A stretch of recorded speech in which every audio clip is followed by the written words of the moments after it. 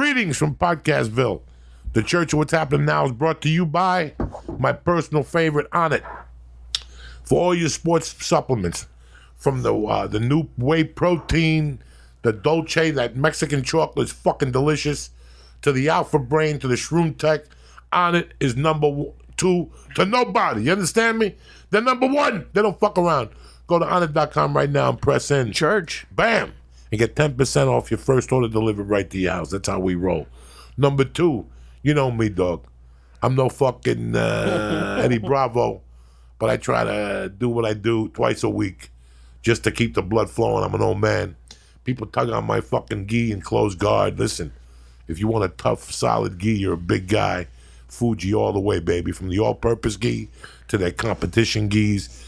In my world, it's Fuji all the way. Go to Fuji Sports right now, fujisports.com right now, and press in. Church. Boom.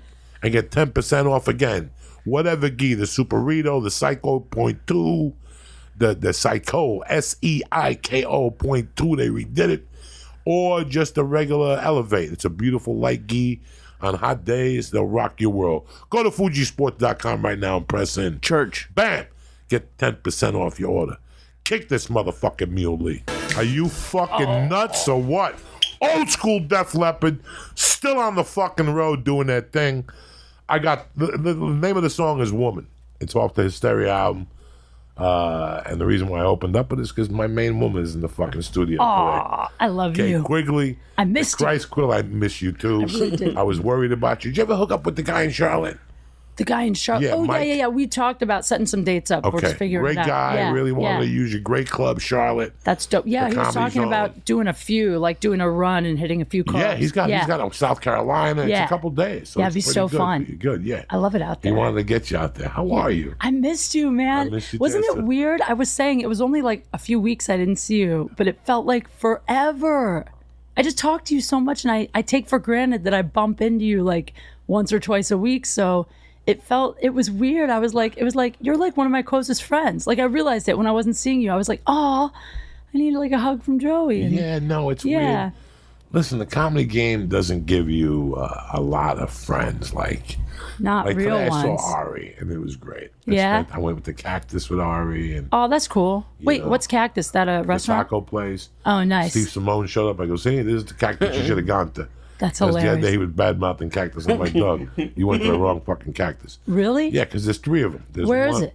There's one on Beverly, up there in the valley. There's one on Moore Park and Tahunga, and then there's one on North Vine. Oh, they're in all in the Hollywood. valley. No, there's Oh, one Vine in and Hollywood. Oh. Yeah, across from the hotel. So sometimes if you're coming home from the store, just hook a fucking right on Vine, and they're open. It's cash only. I'll have to try it. Like Matty Aguilar's in that neighborhood. A bunch of cats live in that neighborhood. Yeah. They know about. So the other day we were at coffee, and Steve Simone was complaining about fucking The one in Moore Park and Woodman. Moore Park and Woodman. So today, when he came over, Ari, I go, what do you want to eat? And he goes, I want to eat Mexican. I go, I only go to Cactus. Or, like, if it's family, I take them to the best is right up the corner here, but you can't get a table. What's that? Salsa and beer. Oh, yeah. I've never been there. I love Mexican. Mexican is my favorite. If I'm going out to eat, The Mexican. problem with salsa and beer, it's like fucking that restaurant in, you know, the other day, Lee and I were having coffee talking about the podcast and Stallone, and I'm like, I feel like pastrami. Like I could get 3 ounces of pastrami with 2 pieces of bread, and it's like 6 Weight Watcher points or 8 Weight Watcher points with mustard with the coleslaw. It's not bad. It's like 3 points for coleslaw. Wait, 2 pieces of bread and still under 6? It's 4 6 points for 2 wow. pieces of rye bread. It's 2.39. How many do you get in a day? Oh, wow. I can't believe it's that low. So 2 Bread. pieces of bread is 4 points, and 3 ounces of pastrami lean is like 4 points. Something fucking outrageous. So I went to this pastrami place. It was god awful. It was god awful, and it's always been 50-50. I can't lie to you. I go there for convenience. The guy's a degenerate gambler, but his wife is really sweet. She's 60. She's got the ass of a 30-year-old wife. Yeah. She's Jewish, too, and she's fucking banging. Really? She's one of those dark-skinned Jews, one of those fucking desert Jews. Sephardic Jews. yeah. Sephardic Jews. She's fucking banging. She's got an ass of a 30-year-old. Really? And I went in there the other day. The wife wasn't there, but the food was horrendous. It was just god-awful.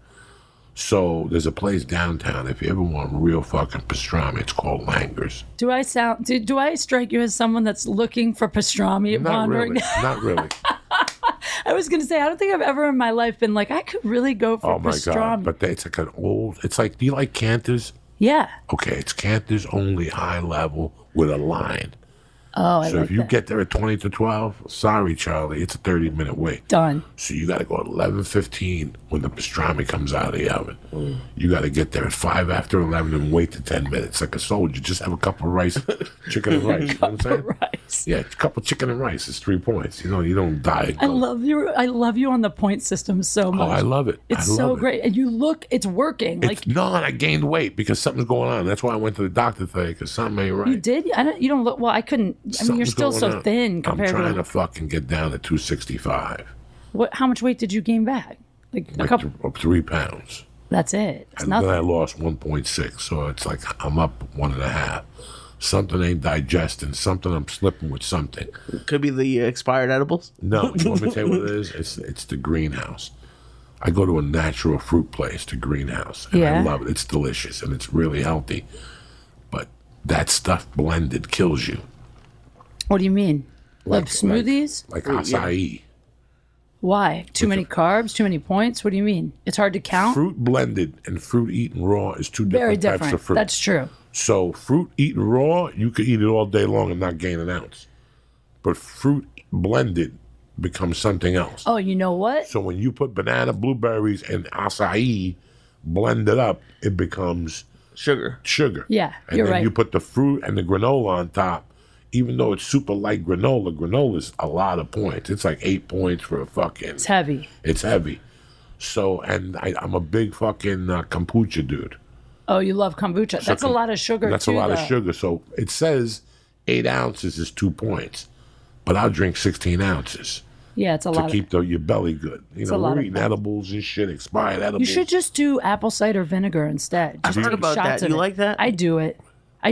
It's supposed to help keep. I'm like really into. It's weird. I'm really into like food and dietetics. I almost majored. Well, I in do that. the green shit every time I go to the greenhouse. I order the fucking Kale? green, the whole thing. It's like it They depends. got some great juices there. They really do. Because when I buy the juices, I actually look to see how many. Because sometimes there's one apple, sometimes there's a half an apple. Like Yeah, you gotta you have to look. right? But you know what? Not to do like an ad for them, but I used to be obsessed with making smoothies, and I tried all the different blenders, the NutriBullet, the Vitamix for real is amazing. Amazing. It's amazing. Yeah, because you can put a whole apple in it. I eat the core, the seeds. When Oh. it's blended up, you can't even tell. You can't tell you're getting.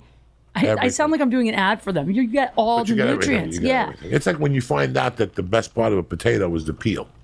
yeah. Like And I you would get, put like, that. red potato. Like a friend of mine, we were talking about a restaurant. Yeah. Me and your girlfriend. What's her name? Oh, Jessica. Who I love to death. Yeah, she's awesome. You know, we were talking about a restaurant in Boulder that I really came up with them. Like, it's really weird when you come up with somebody. Yeah. When I was starting to go to that restaurant, nobody really went to that restaurant. And after I started going there because of the owner, and then we ended up in the halfway house together, his personality blew the place up. Yeah. Like him being in the halfway house and the word got on the street, like people like that. They wanted to do business with him, but they didn't. But he was such a great chef. He had such a great Italian restaurant. He had grappa, which nobody even knew what grappa was. Is that alcohol? Yeah. Bro, he had shots of grappa that were 15 a shot I don't know what that is. back either. in 95. Ledizio's in Boulder back then was my fucking, I was in there. My wife fucking hated it. Really? I was. Why'd she hate it? Because I was there every minute I could be there. Oh, she hated that you were there. She didn't Yeah. hate the restaurant. No. Nobody hated it. Oh, I see. She hated you were always there. Yeah, because it was my people. That's my type of environment. They Yeah. were crazy. Ex-cons? He was an ex-con, but his wife was a reverend. Is a reverend, Mrs. L. No way. Yeah, she has her own church in Boulder, outside of Boulder. And then the line cooks. Let me tell you something. There's the bakery guy there, the guy that was the baker in Ledizio's in 1991. Him and I still talk every 2 weeks. No 'Cause way. That's the type of motherfucker I am. Joe Koch. He just sold his bagel shop in Mississippi. The whole thing. Did you work there, or you would just go and hang out after work? Hang.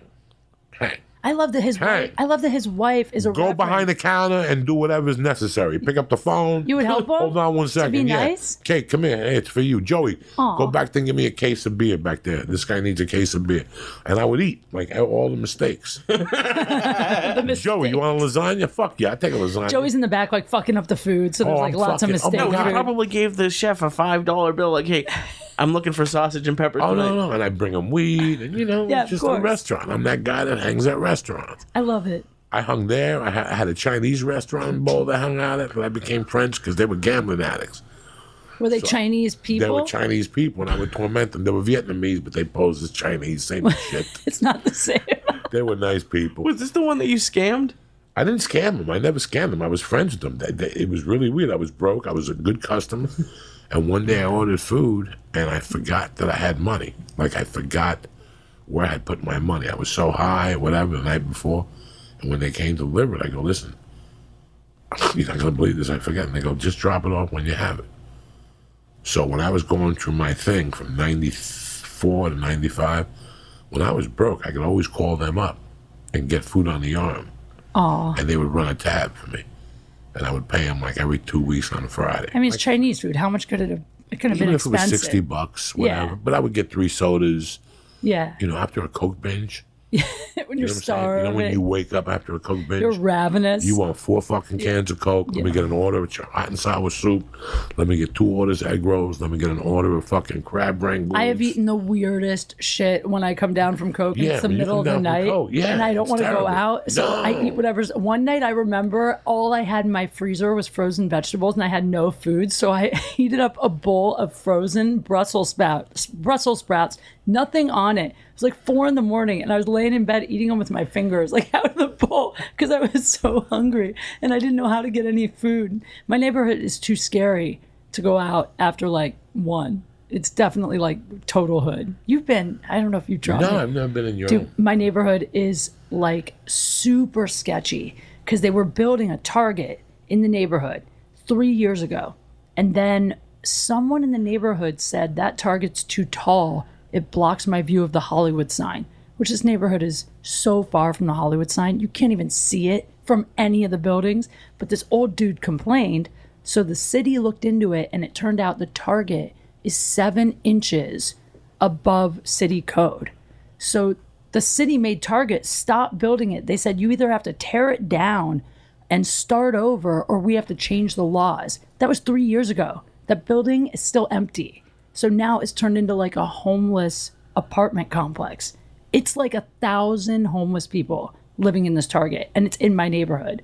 So it went, I moved in like there's going to be a Target. It's going to be awesome here. It's going to get like more expensive. And now it's turned into the slums. You can walk to that Target and buy drugs. And how far are you from Hollywood? I'm like 2 miles from the Comedy Store. I'm near like Western and Hollywood. Oh, yeah, that's scary out there. It's so bad, Joey. There's tent villages. Was that your first place in LA? No, that's the thing. I kind of went backwards. Like I had way I nicer thought you places. lived in Koreatown or something like that. It's Thai Town. Same thing, right? So you live on off of Western and Sunset. Like Western and Hollywood, that area. Oh, Yeah. that's crazy up It's there. so bad, but it didn't used to be. It used to be. It was like gentrifying, and then it went It backwards. went gentrified for a while. Yeah, Western and Hollywood is where there used to be a Thai thing there.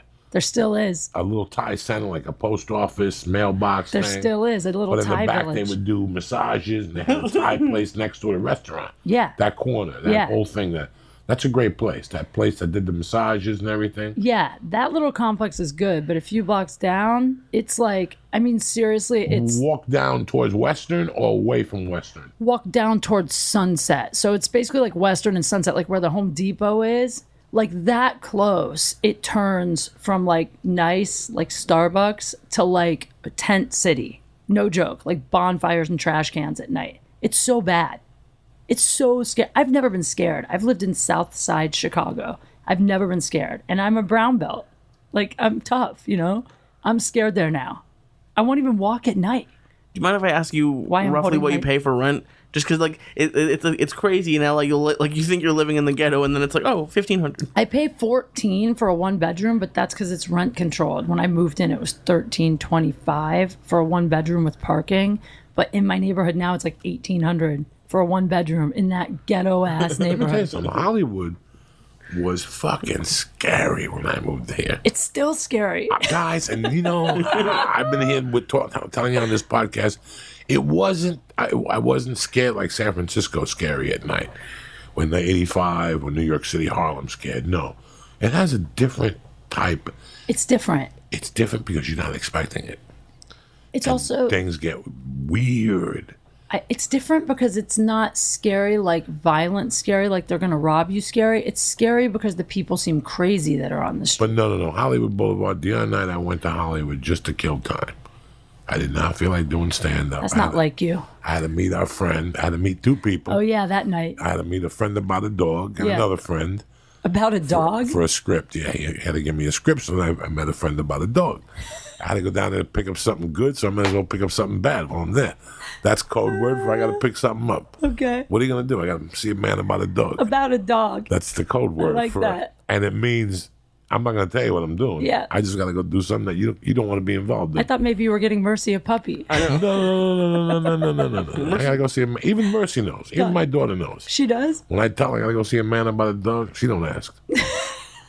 She's 5. She don't ask. She knows that. The first time she's like, "Yay, I'm getting a dog." Now she's like, "Oh, fuck." She knows not even to think like she's getting a dog. Right. It's just an expression. Like even my wife, who's as straight as can be, I can tell my wife, I'm going to see a man about a dog, and she knows that I'm going to either pick up a gun, drugs. I'm going to see something illegal, and you can't come. Yeah. So that's what I went to see a man about a dog. So when I went down there, I went to see this old dude who actually had work for me. But then my other boy called me and he goes, "Does your boy still need that thing? I got it from him." I said, "Fuck it, I'll go to the bank, get you your money, and we'll pick it up." I was going to take Fucko with me. I was going to send him on the mission. And you were going to come see me. And he got scared. What happened? No, you didn't even tell me. Because this is what happens. He got scared. Because he starts with his whining. What is going on with you? You have no idea. And I even called him and said, "Right now I'm at Joe's Pizza having the best slice I ever had. I was going to bring you, but I didn't want to hear no whining." I didn't even get an offer. That's the thing. Because he whines right off the bat. When I tell you to be ready in 5 minutes, don't worry, we need to go. That you might have to do something. First of all, you might have to do something. He gets scared. Right away, he gets scared. Why do you get scared? What's going to happen to me? I need to know. I don't want to take no illegal drugs. Who gives a fuck? Well, that ship has sailed by now. First of all, can we tell this weekend he gave me an expired edible, an expired Chiba Chew. How can an edible expire? What was it? Because there's food stuff in it. Like, was it a gummy? What was it? No, it was like a little Tootsie Roll. It was like 2 years old. It was like fucking Oddball. Which is chocolate, though. Which is, I'm used to that by now. But he would 3 or 4 years old. He called me. I wish I could remember the day and I could look at my phone. He probably called me 18 times. And every time he said, "I'll be there in 10 minutes." I was ready. You got me so high that I was like, "All right, I'll get." Whining. No, I don't want to do nothing illegal. I can't. Why are you scared? Why are you scared of things? You also wouldn't touch my friend's butt tonight. No, first of all, I would have. If you're out there, I would love to touch your butt. But he doesn't want to Me Too you. He doesn't want to get convicted of Me Too. There's no conviction. Oh my God. I'm going to get you Me Too'd. Please do something. But you say that I would have, and yeah, I'm sorry. If he calls me and tells me I got the heroin that killed Michael Jackson, like whatever he says. Yeah. I remember that. I get a little nervous. I'm not going to pretend like I don't. It's not the heroin. It's the cocaine that killed that basketball player, you said. Well, then Bias. He does. Bias. Yeah. Every person that dies. I got the weed that Anthony Bourdain smoked before he tied the knot. Jesus Christ, Joey. Oh my God. Too soon. Too soon. You think this is too soon? What about when he said it like fucking the night of? I don't give a fuck. It's all right. Oh, God. This is the weed Kate Spade had in her bag. You know what I'm saying? I love you. In her famous bag. Oh, how fucking crazy is that? My hometown, my buddy John Bender, who I dearly love, is doing something. They're doing like People's Night Out in North Bergen. It's August 9th. People's Night Out? What is that? You go to the parks and they have hot dogs and the people donate stuff. They're donating fucking spade bags at this. So all these people go into this barbecue and they Kate donated Spade Kate Spade bags. Like, bags? listen, They're popular, aren't they? yeah, I want a Kate Spade bag. think Like I I want know? 10 black dicks up my ass right now. Do you understand me? Like if a black dick was walking down the street minding his business, I'd rather have him knock on the door than a Kate Spade bag right now. It wouldn't be for you. It would be Wait, for no, your but- wife or something. No, No, I don't that's want a not why. Kate Spade bag around me your right now. house. It's a kiss of death. I It's don't want not the that shit. kiss of Yes, death. they are. Yes, I don't care what they're worth. So A just Kate Spade bag is bad luck she right didn't now. even own the company anymore. I gotta spit on myself because it's bad. It's like fucking cancer. You know what I'm saying? It's like I've never been into that kind of shit. Like I don't like to shop and I don't like to have a lot of stuff. He I thinks throw she's stuff out. mush now. Like I don't want his money around my money. Well, was Kate Spade really cool? Like when was Kate Spade cool? if I tell you don't- something, you're not gonna believe this. What? I didn't know nothing about it till she killed us. How fucking crazy is that? That's how out of it I am. I don't know nothing about I was nothing. thinking of the wrong person. I was thinking of the model, that really skinny model chick. That's not her. Kate Spade's the designer chick. See, I don't even know. I don't pay attention. The Anthony Bourdain thing, I actually felt really bad because I didn't look at the news all day till like 1 a.m. So I was like tweeting jokes all day. And then I saw someone even wrote me something about Anthony Bourdain, like rip Anthony Bourdain. It didn't even occur to me that he died. I don't know what. I was like, what the fuck is he talking about? He's high. I'm really bad about keeping up. I don't watch TV. That's Well, why. I mean, listen, there's so much information getting thrown at you from all directions. It's not even that. It's because Think about how much information yeah. is thrown at the human brain today. Is the human brain designed No. for what's going on today? You know, people getting brain tumors from cell phones. Today, I had a conversation with someone at my daughter's swimming. And he's a little old-fashioned like I am. We were talking about the disadvantages of the cell phone. And what the cell phone, has great advantages. Yeah. But the disadvantage is the biggest. There's a lot. You know what the biggest disadvantage of the cell phone is? What do you think? Like, I laugh because you're not living. You know what? You're so right. I don't even look. I realize. I laugh at people. Kate, I'm sorry I'm speaking No, go over you. ahead. I am ashamed because people always go to me. Every 2 weeks I get hate mail. And it's always that I'm telling a lie, the stories, da-da-da-da-da-da. Let me tell you something, my friend. I lived life. Like, I was out there. I lived. That's why I get mad at Lee. Yes, it was probably my fault that Lee stayed out there Monday night, Friday night in Bakersfield. But guess what, Kate? What else would he have done that night? He's got would've to got have home. some adventure. He would have got home at 11:30 with D'Agostino, put on whatever stupid shit he's watching on fucking Netflix, and gone on social media and jerked off and gone to bed. True. You know what? He didn't turn it into an adventure because he didn't want to. He sat next to an African chick, and there was Mexican criminals on board, whatever, on the plane, on the fucking bus. On the Greyhound. How am I supposed to turn the bus into an adventure? Interview all of them on live. They turn the lights off. It's 1 a.m. It's so weird how we have forgot how to live. Like half the comics, if I get down with you, like if you come over and we stay up all night talking, like the shit I used to do on Greyhound in 19, no, not the shit I used to do on Greyhound, but my life on a Greyhound bus for 3 years. Ralphie May used to laugh at me. I used to be embarrassed to tell other comics that I was leaving tonight. So they would go, where are you going this week? I'm going to El Paso. And they go, what time is your flight? And I go, I think it's out of LAX at 8 o'clock. And I would lie to other comics. Why were you taking the bus? Because I had to save money. I was only getting $500 to feature. Yeah. Oh, You get $500 to feature. Yeah. From Tuesday through Saturday, okay? So $500. In those days, it was $80 each way on Southwest. And that's if you bought the ticket 3 weeks in advance. Yeah. So that's $160 out of $500. What does that leave you with? $340. $340 to Then you eat, gotta buy food. and pay your Agent, bills. taxes. And pay bills. Tax. Please. Taxes. And pay bills. So, $340, but the Greyhound's $35 fucking dollars to El Paso. At the time, it was $17.50 each way. Wow. How It's long is that ride? 11 hours out of your life. That's not. The 2.5. But when you think about it, when you're a comic, you think of 11 hours. And what does a comic pray for in his life? Solitude. Yeah. That's the solitude you need. I would go on that Greyhound bus. I'd put earphones on with a Discman. I'd have a Discman. And batteries. With fucking Christina Aguilera, the first album. Genie in the box. And I would get a notebook and I would stay up all night and I would roll a joint. And every time the bus stopped, they would say, this bus is stopping for an hour.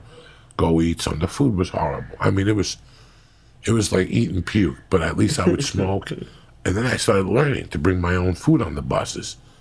But I went. Fed you? No. They have restaurants at the station. They have restaurants at the stations. So right now, right now, if I got a call right now, okay, it's what night is it? Tuesday. It's Tuesday night. It's 9:00. Right now, the fucking phone rings, and they say to me, Joey, we have a gig for you tomorrow, a week that starts tomorrow night in Weed, California, and then from there it goes to blah, blah, blah, blah, blah, blah. But you're working with a girl named Kate Quigley. If I say to the booker, what do I do? What do I do? Like, I don't have a car. The booker would go, well, Kate's going to drive. She's headlining. You're going to open up for Kate. But tell Kate, Kate will meet you at the first gig. Yeah. So I would have to get myself to the Weed, first California. gig. Yeah. So right now I would get on the phone, call Greyhound, 1-800, whatever the number was. I just know it by heart. Greyhound, probably. There was no fucking 1-8. There was no Greyhound.com back then. No. No, 1-800 Greyhound. And you had to fucking call and go, hey man, I want to go to fucking Weed, California. And where's your destination? LA, downtown. Okay, the bus leaves at 11. But now you still got to get there. You know where the bus stop is right around here, right? In the valley? No. It's Downtown? right around the corner.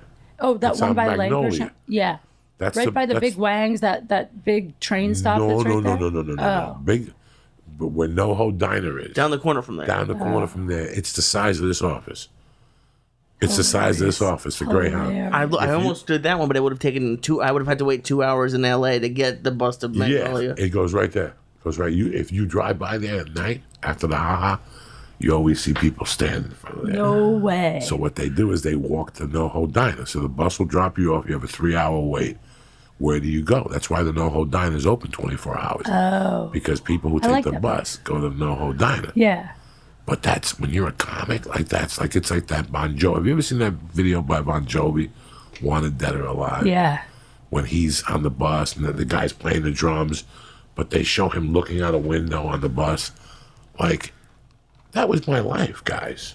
No, man, you know what? I did the same thing, not with comedy, because I've been very blessed that people like you will take me to feature and will get me a flight and a hotel room, so I'm not taking a Greyhound. But I used to I think I told you, I used to MC events, and I used to do like promotional marketing gigs, like state fairs and stuff, and they would give us flight money and hotel money, but the gig wouldn't pay that much. So I would save the flight money. So I forgot I even did this. I would rent like an SUV and I would park at truck stops, or sometimes if there was like a U-Haul truck for the gig, like if they were bringing product, I'd ask the driver if I could ride with him to the next stop, and I would sleep in the back of the truck on those furniture pads. One time I was working an event for dog food at state fairs. I was like talking about dog food on a microphone to like everyone at the fair before the country singer would come on stage. I'd have to do like 10 minutes of talking about dog food, and I would sleep in the back of that fucking budget truck with the dog food at truck stops, and I would just lock it from the inside. Like there was a way you could lock it, and sleep in there for whole summers. This is the dream. And I would shower in the truck stop, but I would make an extra like 1,000, like 1050 or something a week because I wasn't paying for hotel rooms. Did you ever go to those truck stops where it's like a fucking massage parlor? You pay, you go in there. They even have a bed.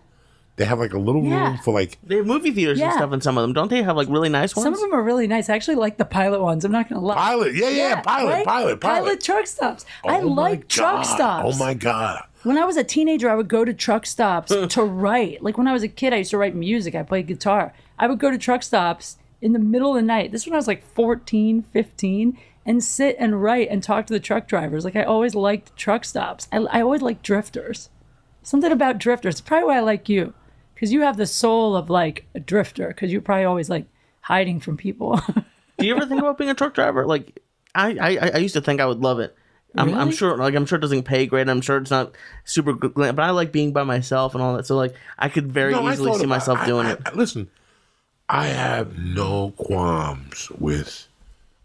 I have a wife and a child now. Right? Yeah. You know, I would love to be able to get in a car with you and Kate and do the 24-hour drive to Houston. Listen, you never laughed that hard in your life. We would laugh the entire Lee, you would laugh ride. the whole drive. You don't know what it's like to drive with comics and that camaraderie with people that you really care for, with two comics that are really cool. And just people you mesh with. Like I was talking to Dean Delray, and he was telling me that he had a gig once in Bakersfield when he first started, and he had to drive up there with two comics that were miserable. And he goes, it was the worst drive of my life. How they were both telling me to quit and get out of comedy now. And that it's all changed, that you have to, do all these things. But that all flips when you get in the car with people that you care about. It's hysterical. And if you're getting high and shit, like, somebody's got to be sober, The driver. Somebody's got to be. That was always me. That's Lee. No, that was me. I just smoke pot. That's not But sober. the rest of you motherfuckers. I like that you call that sober. Yeah, I'm sober. I'm just smoking dope. I'm in charge of the music. Lee's in charge of the directions, and you're in charge of saying, pull over after this one because I got to pee. And sleeping at truck stops. And That's so fun. oh, my God, I used to go. So this is the route. This was the route I used to take. Josh Wolf turned me on to a website back then that you went out to the airport, you stood online, you got to the window. It's something completely different now. It's like Jersey Mike's now. You ever go to LAX? I know Jersey Mike's. Before you go to LAX, there's a Jersey Mike's on Century Boulevard Okay. on the right-hand side. Yeah. And there used to be a place that if you went there, By the hotel. by the hotel, you went in there, you said, I want to go to New York tonight. And they'd get you a flight for $100. What? But they treat you like a Puerto Rican. They'd lose your luggage. They'd fucking put Spirit you in the back of Airlines. the It was planes. Spirit Airlines. It was like somebody, you bought tickets last minute. Huh. And I would take one of those. But how I would get back here would be by bus. So I would land in Newark. One of my friends would pick me up. I'd go to his house, take a shower, eat. And then we'd get weed, coke, I'd party. And then the next morning, he'd drop me off at Port Authority in New York City. And from there, you could get all around the world on a fucking bus. It'd be fun if you did it with your friends. It would. And I would take a bus all the way to Buffalo. And then my friend from Miami, this is how comedy works. I had a friend in Buffalo. No, I had a friend in Miami who him and his brother were waiters at the Improv. Yeah. Both good-looking white dudes from New York. One sold coke heavy duty, and the other one just snorted coke heavy duty. And he ate Chinese food, so I hung out with the one that snorted coke heavy duty. But he dated a Puerto Rican girl. So I would start, or I would take a flight to Miami and work 2 weeks in Miami. And then from Miami, I would take an Amtrak to Myrtle Beach. And Damn, that's a long ride, too. That was brutal. Yeah. And then from Myrtle Beach, I would go to D.C. I would do Tyson's Corner, Virginia, Bethesda, Maryland, the D.C. Improv when John X was booking it on individual Would you nights. take buses to all those places? Buses. This is all be by bus. But the train is so much nicer. Like, it's probably way more expensive. But the train is expensive. It's almost as much as flying now. It's crazy. Amtrak is a ripoff because I'll tell you why. Yeah, it's $160 to get on it. That's for a chair. Really? Oh, you want a seatbelt? Oh, that's $8. Yeah. Oh, you want a blanket? That's another $12. Oh, you don't want to sit next to a Chinese guy? That's another $12. I don't think that's an option, actually. I don't think. Oh, you want to sit on a chair that reclines? That's another $18. Oh, wait a second. The special tonight Yeah. for dinner. Have you ever been on a train? No, because the one time I was going to do it, it was the same as flying. And I was like, fuck So that. here's how a train works. You ready? Yeah. You get to the caboose where they give you food. It's salad, soup, 2 egg roll appetizer, a main dinner and dessert, and free wine and coffee. So they want $30 for the whole thing. You go over there and you go, listen, what if I don't want the salad, the dessert, or whatever? Can I just get the fucking entree? No. You got to get the whole thing. Yeah. So it was just like a ripoff for me, so I never took the train again. I don't know what he's talking about. There's trains from Boston to New York. like those trains that are cool. Yeah, I've done that. Like what Matt Fulchon did when I worked Providence. He took a train right from Penn Station. That's like the Long Those Island trains. Railroad type. Don't listen to him. He don't know nothing about The Amtrak, right? Like, but that's the thing is like Boston to New York is for buses too. I did that 8,000 times. I can't imagine going like I even looked from L.A. to Boston just once on Greyhound just to see, and I think it's like 2-3 days On Greyhound, you looked? It's like just to 4 see what it fucking was. days. There's no express. That's such a weird thing to look No, up. you have to stop there and is like an express. There is an express. Greyhound, LA to Boston on a Greyhound? There is an express. That's so crazy, though. 4 fucking days. I'm just thinking like a fucking animal. Oh, that sounds like... You know who does that? Eric Myers. You know Eric Myers, the little... Do you guys know him? The comic? Yeah. He's from Florida. Kind of a scrawny dude. Super funny. Guys, that's... He's terrified to fly. So bad. He's an addict, right? But he's sober. But if he flies, it's pushed him off the wagon before, so he's too scared. So he'll take a fucking bus from Florida to LA every time, back and forth. You have no idea. It's crazy. You have no idea what it's like to be on a bus. I've taken buses from Philly to New York, like that. yeah, 4 hours, 6 Yeah. hours. I remember one time I went to New York on a Sunday, and my week at Hyenas Yeah. in Dallas started on like a fucking Thursday. And I made plans with a friend of mine. We're going to snort coke. We're going to do all these fucking things. And I put away all this money. In Dallas? No, in New York. Oh, in so New when York. I got to New York, I realized I couldn't get a hold of him. He had been at a different coke party from the night before. So here I am all day Sunday waiting for him. I checked into a hotel room. I dropped like $80 that I'm like, fuck. You know, $80? I don't know what it was. So but cheap. at that time, this was like, this is feature money, guys. Yeah. No, I'm saying that's a good deal for a hotel. The guy I was going to meet's not even alive anymore. And he died in 99. So this had to be 98. I was making shit. $400 a week then or something. And I had a week, I found a flight out of Kennedy to Dallas for like $90. Like 160 or something. But it was a tremendous flight, so I was going to wait the 3 days. And I'm in the city. I went into the city. I bought some coke. I had my luggage with me, like my comedy luggage. And what I did was when I landed in Port Authority, you could put your shit in lockers. So I put my shit in a locker. Wow. I tried to get a hold of a friend of mine. I couldn't get a hold of him. So I did what I usually do. I took a train. I took the 8 train uptown. I picked up 2 grams of Tutuluts. I picked up a couple nickel bags, a couple packs of rolling papers. I picked up a few lighters. I took an 8 train back to Times Square. I bought some CDs. And I said, you know what? I could either wait till Thursday, pay a bunch of money to stay in a hotel and blow all my money on coke with these guys, or I could take the Greyhound. It was the express to Dallas. Not bad. I mean, you know what? Sometimes when I fly, everyone always asks if I sleep. I never sleep because I get more work done in a 6-hour flight on a plane where no one can bother me and it's completely quiet and dark than I ever do in like 2 days at my apartment. So if I was on a bus for 3 days, I'd probably write a whole script. Yeah, I would get that's what you so do. much shit done. That's why it's not that bad. As a comedian, when you travel, you're like, when do I need to be there? Thursday. Okay, I got 2 options. Yeah. I could fucking live there for 2 days, hand them out, and live in a budget, or just be on a bus for 2 days. Yeah. It kind of sucks, but it's just a day and a half. Now they have Wi-Fi on those buses, Yeah, too. they have Wi-Fi. It's not that bad. They have buses that are pretty pent up. Like they have the Mexican bus to El Paso. That's a complete different bus. What's the Mexican bus? That's for Mexican people. It's run by Mexican companies. Like an old school and they bus? have music on. They have Telemundo. That with sounds TVs. fun. Yeah. Pinatas and They shit. have Telemundo. Somebody sells tamales on there. I like that. They have that. But they also have the Greyhound, you know. I like I said, I had a lot of long trips on Greyhounds.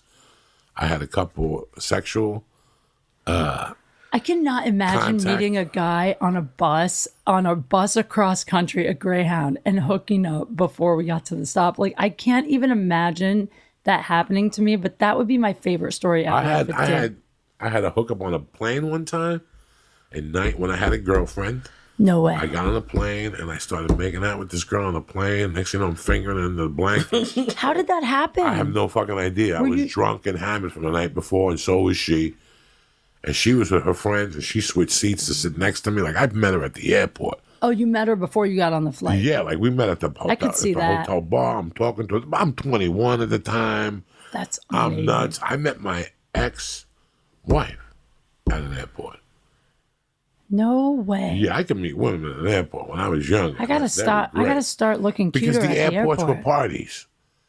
What are See, you 20 talking years ago, flying was completely different than what it is today in America. 30 years ago, Yeah, there's no like 40-pound pit bull on your flight and the seat next there to was you. no animals. There was none of that shit. Security was very lax. I remember having Coke in a jacket one time. They told me to take my jacket off. And I remembered that I had the Coke in like the inside pocket. Like it was like, like I had like a shirt and tie on. Yeah. And the guy was about to go in there and something made him like stop. And he goes, all right, go through. And that was it. Why would he check your But jacket? planes were different back Probably for like coins or keys. Or... Planes were different back then. Like a red eye in the 80s meant red eyes weren't for decent people. Shut up. No. Really? Red eyes were for degenerates. You didn't turn the lights off on a fucking flight in the 80s and 90s on a fucking red eye. I wish they still have flights. How great would it be if they had adult-only flights that were like R-rated? And people knew whoever was drinking. Hey, whoa, what's going on? Hey, you like the red? Tell them, buy him a beer. Next thing you know, I'm buying you a drink on the plane. No way. And next thing you know, the lady I'm sitting next to, she's a fucking boring fuck. So we're going to move her. Listen, you might as well move over there because we're going to talk all night. And next thing you know, there'd be 3 rows. There's not 18 people talking. And one guy would say, you got a bump? Yeah, let me do a Shut bump. up. And bro, you have no fucking idea. No I remember way. one time being at an airport, getting delayed in Denver. This is when the last flight to Aspen was 9 o'clock. And getting delayed at Denver Stapleton Airport and meeting a guy. And the guy's like, dog, I got powder. And me and him, the bars would stay open till 2 or 3.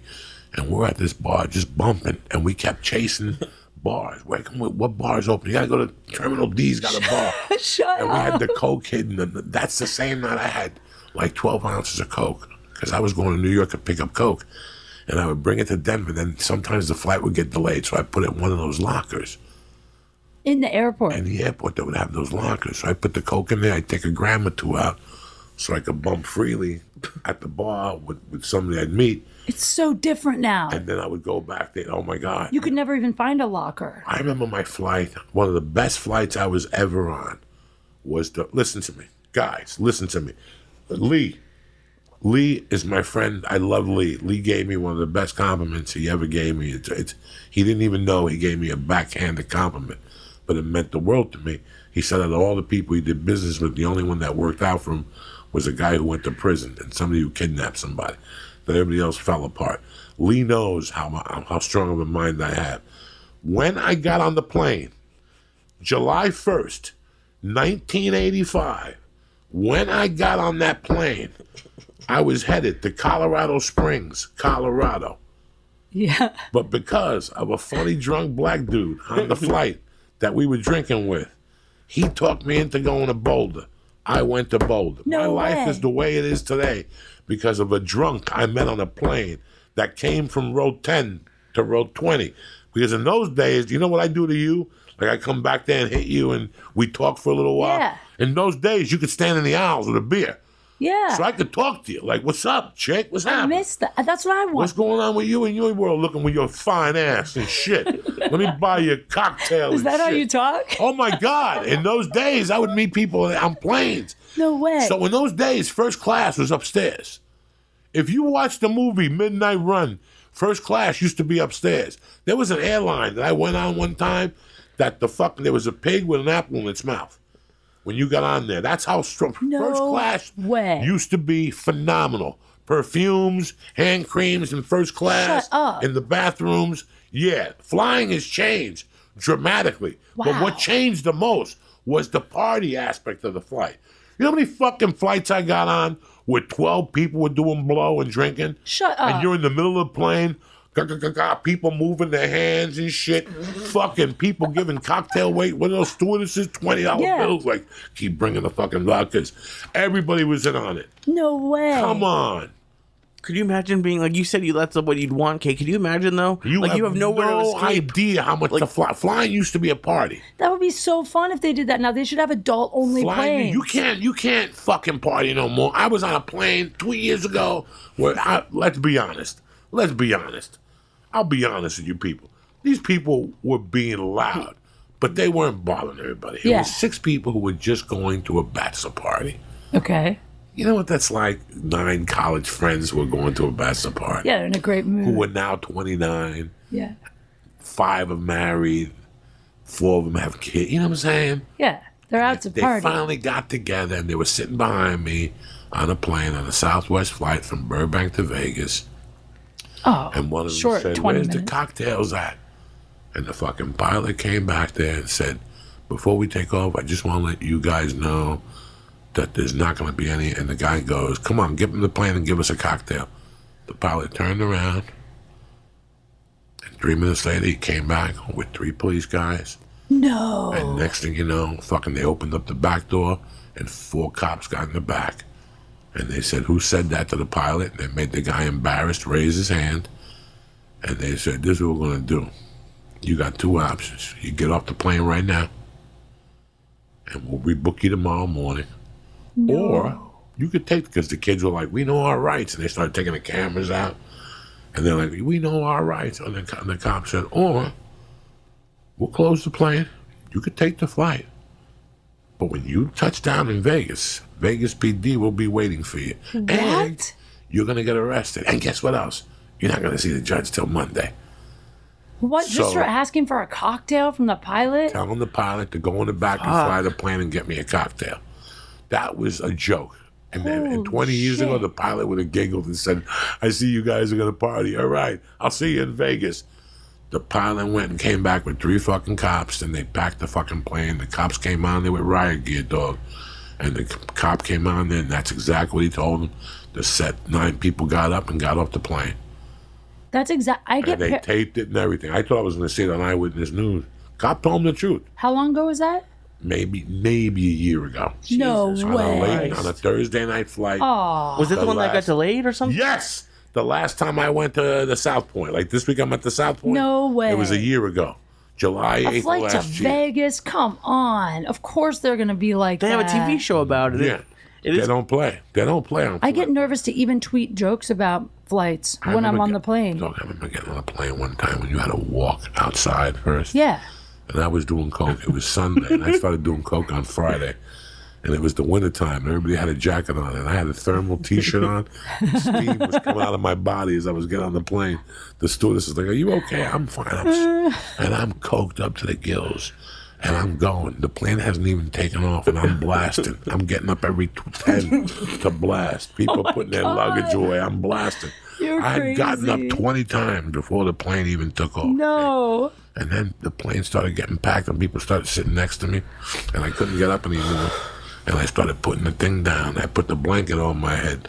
And I'd do a bump and then take the blanket off. And make Shut believe. up. Oh my God, I was You're such a crazy. fiend. I was the biggest coke fiend. This is right before I got... Holy shit. This is 1986. People knew what you were doing, right? Listen, Had to. I would go to the bathroom, pull my pants down, and make believe I was shitting. And I would hide. Like, I wouldn't let the mirror see my head because I thought there was a camera, a 2-way camera Shut in the up. mirror. No. I swear to God, dog. You know me. I wonder if there is a camera on the Yeah, plane. you got to think twice. And I would do little bumps of coke, and I would jerk off a little bit on the plane, and then I would wipe my ass, like fake it, like I was taking a shit. And I would wipe my ass with a camera, would think I was wiped. Because when you're paranoid, your mind tells you this shit. And one time, that same flight, I got up, and when I walked out, I left the toilet paper in my pants, and it dragged it into the fucking hallway. And somebody had to stop me and go, "You got toilet paper." Ew, no. Oh, I was disgusted. I never- I was a disgusting I never thought individual. about cameras in there. Kate, you have I've no taken hot photos in there before. I know you have. I was on a plane one time with you, and I was going to go back there and say, "Kate, take a picture of your pussy." So Shut up. what the fuck? I'm sitting up here in mint by myself. I could bang one out. Shut up. That's what mint is for. That's what mint is for. Oh to my bang one out. God. I banged one out on planes before. Jesus, I have to. In first class? Oh, I rubbed one out like a savage. I've done it in the bathroom. I was gonna say that means he didn't do it in the bathroom. Oh, I don't go to the bathroom to jerk off. I pay a lot of Shut money for that up. plane ticket. Well, you're in like a little booth. No one Yeah, can see and you. you do a cappuccino style? I saw a guy jerking off in front of the 7-Eleven under a blanket, but it was so obvious what he was doing because you could see the blanket moving up and down. And I pulled in. This was just last week. I pulled in, and it was so awkward because I was looking right at him, And he was looking right That's at what me he like was we're waiting making for, total yeah. eye contact. You didn't show him a little tit? You didn't give him a little tit? What the fuck kind of Christian are you? You was- pop a tit out that situation. No, I was so freaked out. I left. I couldn't get out of the car. I stared at him for a minute, and I was like, I can't walk by this guy. I was too embarrassed. Could you And I really left. do it cappuccino style and like quickly enough so no one would see? Oh, on a plane? Yeah. Oh, fuck yeah. Oh, Make my believe I'm God. asleep and keep my head like this to look for the stewardess and You're just move insane. my head cappuccino style. And at the end, you come in your hand and you just keep it there like a little gurgle. And then you get one of those little napkins, you wipe around your helmet, you slip it back in your pants. And for a minute or two, you have that coming, like your palm in your hand. It starts to like, what is that, homologize? It starts to get, whatever the fuck. And Sure, you- yeah, we'll that's just go with that. We'll go with that one. That is the Either word. you take it with a fucking a napkin or you wash your hands. It's not in the sink. How is it possible? I was telling you before the podcast that I did a podcast the other day, and it was with a mom and her son called like Sex Talk with Mom or something. And they watched a few episodes of us together, and they were saying, she said, I saw Joey talking about anal and how he doesn't like anal because he doesn't like if he gets poop on his dick. And she was like, is he vanilla when it comes to sex? He seems a little vanilla. And I was like, I don't think so. Last night he was telling me about when he came on a spoon and fed it to a chick somewhere. I was like, I wouldn't call that vanilla. Why did you feed your cum to a woman? How did that happen? You told me you jerked off into a spoon and fed it to We're her. coked up.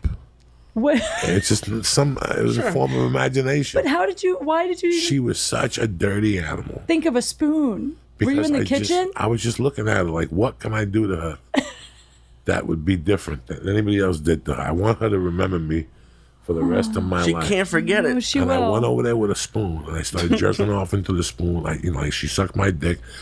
She didn't even ask me, why do you have a spoon in your head? She thought like it was like a tuning fork. You held like, it the whole time? like I just looked. I thought about it. the whole time. Like he's I about to get thought ice about cream. it. I went over and you put your dick in their mouth. They're sucking your dick on the coke. And then when I came, I squirted some on her face, but I squirted some on the spoon. And she just looked at me like she thought I was going to drink it. She didn't know she was going to take Have a you ever daily- tasted it? Once or twice. Like, it was Yes. not like a whole gallon, but Thank just to taste you. it, you know. What To make sure it tastes okay? Okay, Not to, no, just to see what the fuck comes in when you're like I'm 12. so proud of you. Yeah, I was like 12 or 13. no, just to see what it was. you can never say anything about hummus ever again. How dare you? Like you taste it like I would this, like a smell it. little- I never tasted it. Like a little finger. When you're 13, every guy has tasted Really? his own cum. No, they don't. never did. Every fucking, I guarantee if you do an It's hit honest, me in the face before. if But you I'm- do an honest survey with men, 82% of men have tasted their own cum when they were 12, 13. The first 1 to 2 I think times, that's or high. 3 times they came. You should taste it why? to make sure it Do you doesn't. taste yourself? Yeah, No, of course. I'm not. I don't taste it to see how it tastes. I taste it to test it to see. I don't give a fuck Back how it then. tastes. That's your job. You put up with this fucking crazy glue that's coming out of my dick. I'm gonna worry about what it tastes like. Like I'm a manufacturer of cola. I don't think give it- a fuck. I'm a manufacturer of sperm. You it should comes care. out. It comes out. You drink it. You should End of care. story. What if That's it's it. really bad? Who gives a fuck? You can control it's it. not. No, you can't. Yes, you can. You can. By doing what? you Eating change your pineapple? diet. No, I don't. Yes. Listen. Let me tell you something. I'm telling you. When you look at a dick, it's disgusting. And what comes out of a man's dick is even more disgusting. Only one person could drink that shit, and it's you lunatics. Nobody else could drink that shit. That is disgusting. Disgusting. And I've had women who have looked me in the face and said I could drink gallons of it. Oh, really? Like, I've had I women. wouldn't drink gal. I drink it to be nice. Like Yeah. it's a right I don't think thing it's to at do. once. I think they just Do drink you go it. like, Yeah, I play it up. Make you feel good about it. yeah, you're the But I last don't of know if I Mohicans. would drink it off a spoon, to be honest. If you're coked up with me for 48 hours, listen, I'll take it and fucking blow it into your ass with a flute at that point. I'm a fucking savage, yeah.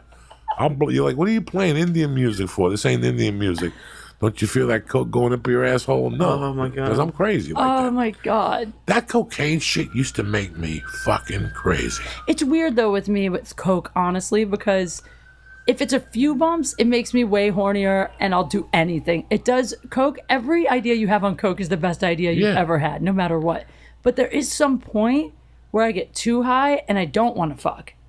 If I do too much, it makes me like Well, it creeps you the fuck out. It does get you creeped out. I've had Yeah, and it makes your mouth dry. It's hard to suck a dick with a dry mouth, and I need a lot of water. And then it's like, if the sex is really good, I'm like breathing hard, and then I keep getting thirsty. Like one guy one time was so good, and I kept on being like, wait, I need a drink. And he was like, are you okay? And I was like, yeah, you're just so good. And I think I scared him. There's gonna be guys who are giving you 2 bumps at all your shows now. Just like, it's crazy because I've cut way. When I first started doing cocaine, the sex was tremendous. The sex was for me, from 84 to like 80. No, from 84 to 95 and 96, the sex on cocaine was something with the right crazy girl. It was perfect. The girl when we used to roofie each other in Boulder, like that one, she was crazy. That was great. And I was friends with her mom. And I'd have to face her mom the next day, and her mom would go say, did you guys have a good time last night? She didn't know we were having sex. She thought we were just friends. She didn't know that her daughter was a fucking animal of the top degree. That's who I'm talking about, who I put the coke on the spoon that time. And she drank it like it was fucking emulsive of cod. It was tremendous. But at that time, I wasn't getting hard-ons either, Kate. what do you mean? After 'Cause you 3 were in the too morning, after 3 in the morning, there's nothing there.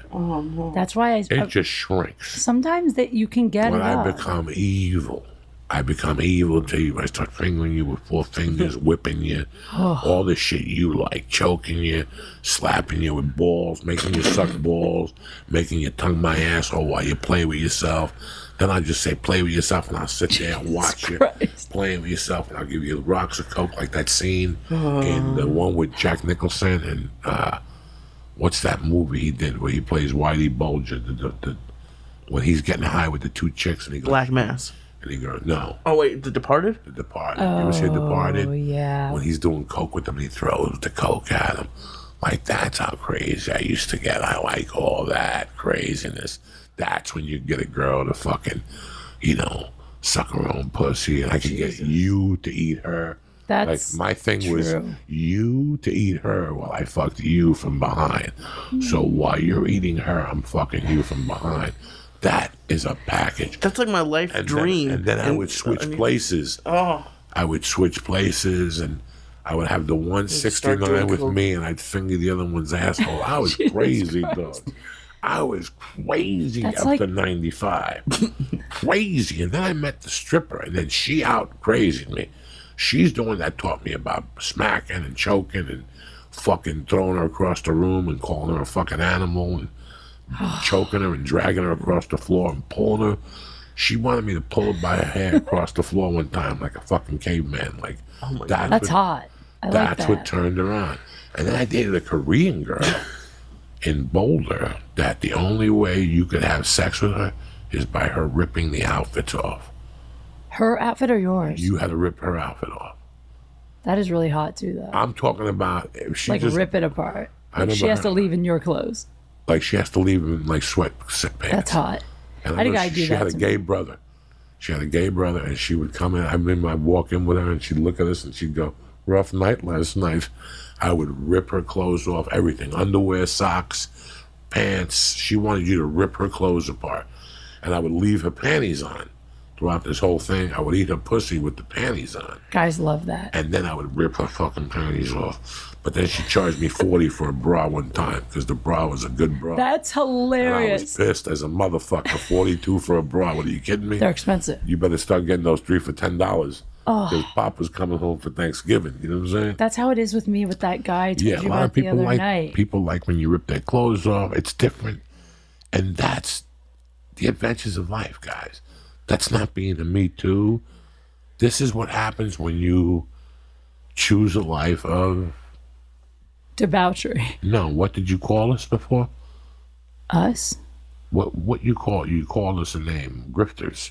Drifters. This is what we do as comedians. There's 15 to 18% of us that are grifters. There's some gene you have inside of you that makes you want to travel. It's like a See, I gypsy found gene. out something about you tonight. Like, you've always been an entertainer Yeah. at 14, but you've also always flirted on the line of, I could get raped here at a truck station. Like what? I always like danger, a little risk. Yeah. Always. I used to hitchhike when I was really young too. Like I just like always. I think it's because I always like doing what people said I couldn't do. You know, so whatever it was, don't hitchhike, don't hang out at truck stops, don't smoke, don't do. I always wanted to. You look back at it now and go, Jesus fucking Christ. It's crazy. Did you meet creepy people? Yes. Yeah. But I also met really cool, amazing people. And I think I learned that there's a lot more good people than bad people.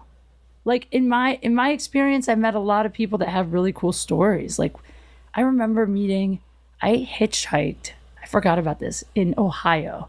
I picked up a hitchhiker. I was 16. I picked this guy up. He was a Rastafarian, black dude. He was from Jamaica. I don't know why he was in Ohio, but it was raining, it was storming, and I felt bad for him. So I gave him a ride. It's the first time I ever smoked weed. I was with that dude in my car, in my little Ford Escort. He was like, you got to try it. It's medicinal. It'll make you feel good. And he was telling me how they don't believe in modern medicine. And then it was the first time also I ever heard Bob Marley. He played Bob Marley for me. I totally forgot about that. And then I dropped him off. And that was it. It was totally safe and cool. No sexual nothing. Nothing. Now, when you were 14 going to the truck stops, what was the scariest thing that happened to you with a guy there? Honestly, nothing scared me. I never remember but I was so unaware, and I wasn't cute. I was never cute until I was like 25. So it wasn't like guys were looking at me. I looked like a boy. Yeah, let me tell you something. I could get people to pay me $80 for Lee to suck their dick at the truck stop. Jesus, You understand me? They're not looking for looks at the truck stop. They're looking for meth and a set of lips. That's it. I was always there with like a couple other older kids. Okay. You know? So you weren't there I was by never yourself. by myself. Okay. No, because I was 14, but I hung Right. out with like kids that were 17 back then. So they would drive and we would go there and we would sit. No, okay. That makes a big difference. Yeah. I'm thinking like I'm seeing a young girl, Not pretty, alone. 14, in a world of, what type of guy that's a man could really look at a 14-year-old. It's gross. I'm a fucking animal. Gross. And I've never looked at a 14-fucking-year-old. No. I'm an animal. That's There's a disgusting. limit when you look at a young girl and go, wow. Especially back then when you could really tell that they were 14. Yeah, it's a little different now. Sometimes I see guys that I think must be like 30 and they're like 21. Like I can't tell the difference anymore. Sometimes they're really young, like even girls, you can't tell anymore. They all know how to do makeup and girls out here get like their boobs done when they're 18 and I don't know, it's different now, I think. Plus they have sex younger. I was talking to some kid the other day who was like 15. He's like, I lost my virginity when I was 12. Like it's crazy to me. I was 19. How old were you the first time you had sex? I don't know. Because it was crazy. I had different things happen. Like I had like fake cousins that you played house with. That you would hook up with? Make out with? I don't even know what I did with them. Fake cousins. What do you mean? Fake cousins, like your mom and another girl went to high school together. They considered themselves sisters. Oh, I see. And then you had kids and they had kids. So as you guys were growing up, you guys were considered cousins. Yeah. They prayed that you married their son. When you were both 4, they would go, oh my God, someday they're going to be married. But that never happens. That's hilarious. But sometimes when you're at that age, you play house with your cousins. So I remember my mom was partners of the dry cleaners. And they had a girl named Evie, and she was really cute. And she was a little older than me. And that was the first time I ever saw like a hairy pussy. Like I didn't have hair and she did. And on Friday nights, we were allowed to watch TV till late in the living room. And she was the first girl like that, told me, well, look at this. And she showed it to me and showed me a pussy and, the whole thing. And I was like, I can't tell you what I did with her. I'd love to tell you that I fucked her. I don't remember that because I was such a Catholic then. Yeah. It took me a long time to accept a blowjob.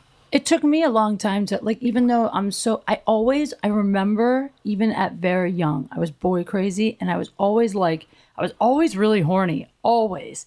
But I was raised very Christian, don't do it till you're married. And so even now, as much of a freak as I am, it's still hard for me to just have a hookup with a random. It happens occasionally if I'm fucked up partying. But even now, as open-minded as I am to threesomes and I like to fuck in alleys and like crazy shit, but I'm super picky still. Like I don't hook up a ton. Although I totally forgot this just happened. This is crazy. So, I was a virgin when I got married. And right after my marriage, the first guy I dated was the only real boyfriend I've had since. We pretty much lived together, more or less, for a year. This super hot, like model type guy. We dated for about a year. He was too young. He didn't really want a relationship. I thought he was cheating. I shouldn't have been in one. I was still getting divorced. So it didn't work. We would fight a lot. And back then I was so much more jealous. Now I'm so chill. Back then I would get pissed if he was like out with a girl that he was friends with, anything. So we broke up. I haven't seen him in 4.5 years or something. He showed up in LA the other day. I didn't know that he was even here. And he messaged me like, hey, I'm in town. We should get a drink, catch up. So I went and had a drink with him.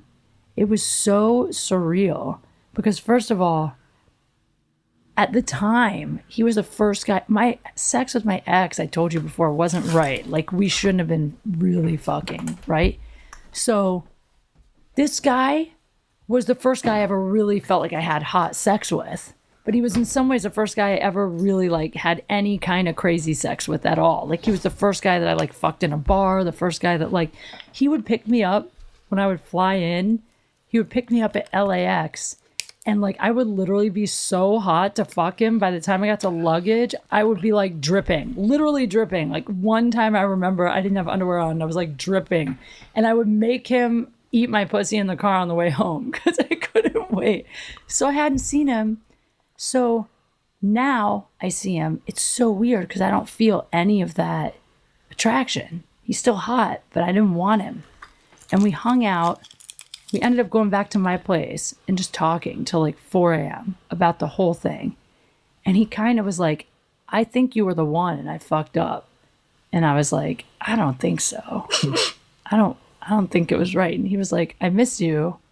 And I was just like, well, thanks. I didn't know what to say. And then he started kissing me. And I didn't know what to do because he's really sweet and nice, but I wasn't feeling it. But I tried to go with it to see if it would come back. And I started getting turned on, but I didn't want to fuck him. So I let him just go down on me. So he starts going down on me and I'm like, wait, just so you know, I'm not going to fuck you. I'm not going to touch your dick. So if you don't, if you're going to be too turned on, you should stop. He's like, that's cool. So he goes down on me. Dude, I don't know what happened since we broke up. Because I don't remember him eating pussy like that. Or maybe I wasn't as sexual. But oh my God. It was like the best I've ever had. It was so good. I started reevaluating my whole life and thinking in my head, like, could I maybe date him again? Should I move him to LA? Like, it was that good. And he did it for so long, like hours. And then he kept being like, you sure you don't want to fuck, right? And I was like, yeah, no, don't want to fuck. Even though I really, really did. But I just felt like since I said I wouldn't, I had to stick to it. So I didn't. So I finally kicked him out at like 5 a.m. I didn't even let him spend the night because I was like, if you stay, we're going to fuck. You got to go. And I had to get up at like 8. So I kicked him out. So he left. Then the next night, I ran into my other ex, who I also haven't fucked in a really, really long time, who was the best sex of my life. And I was so horny from the night before from letting old OG go down on me all night. Even though I can't stand this other ex, when I saw him, everything in me was like, you have to fuck him. So I ended up going home with him, and I think it was the best sex of my life. I was telling you at the Ice House, I've never had this before. It was so weird. OG must be pissed. If he hears this, he's gonna be like, I said, like, so OG he twisted the cap yeah. all night. And you bump into the ex, and next thing you know, he's banging in the fucking muffler. Unbelievable. But the problem is, he wasn't in the muffler, Joey. But the problem is, OG, number one, doesn't live here. And two, OG was like a real relationship that like, it was very hard to get over. Like I really, really had a hard time.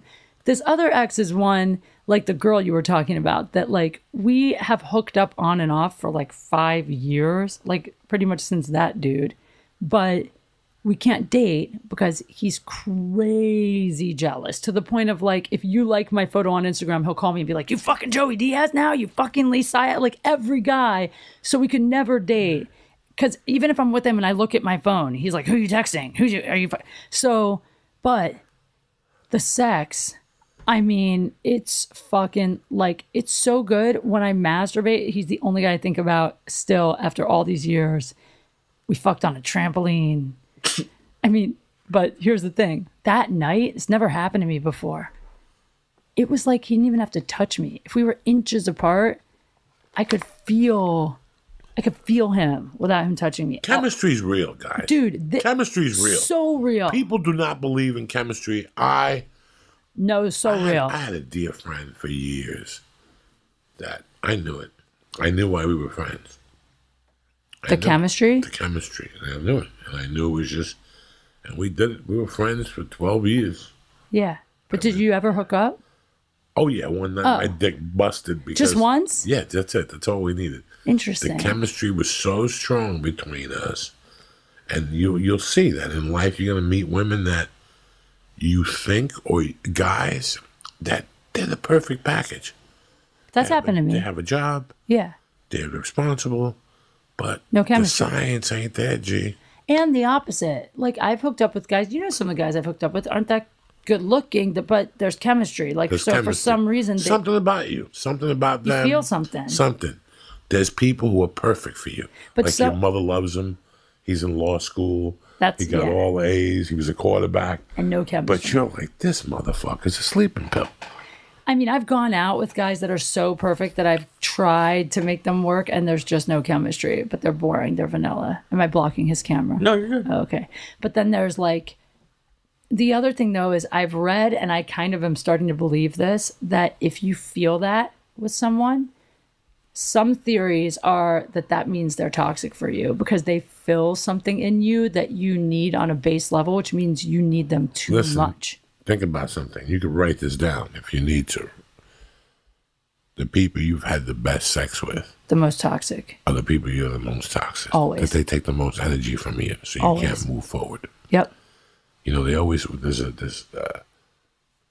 one of the Wayans brothers, Damon, the one that's on Lethal Weapon, the older one, years ago, he used to always go, how come crazy bitches always have the best pussy? And I used to, at the time, I was dating a crazy bitch.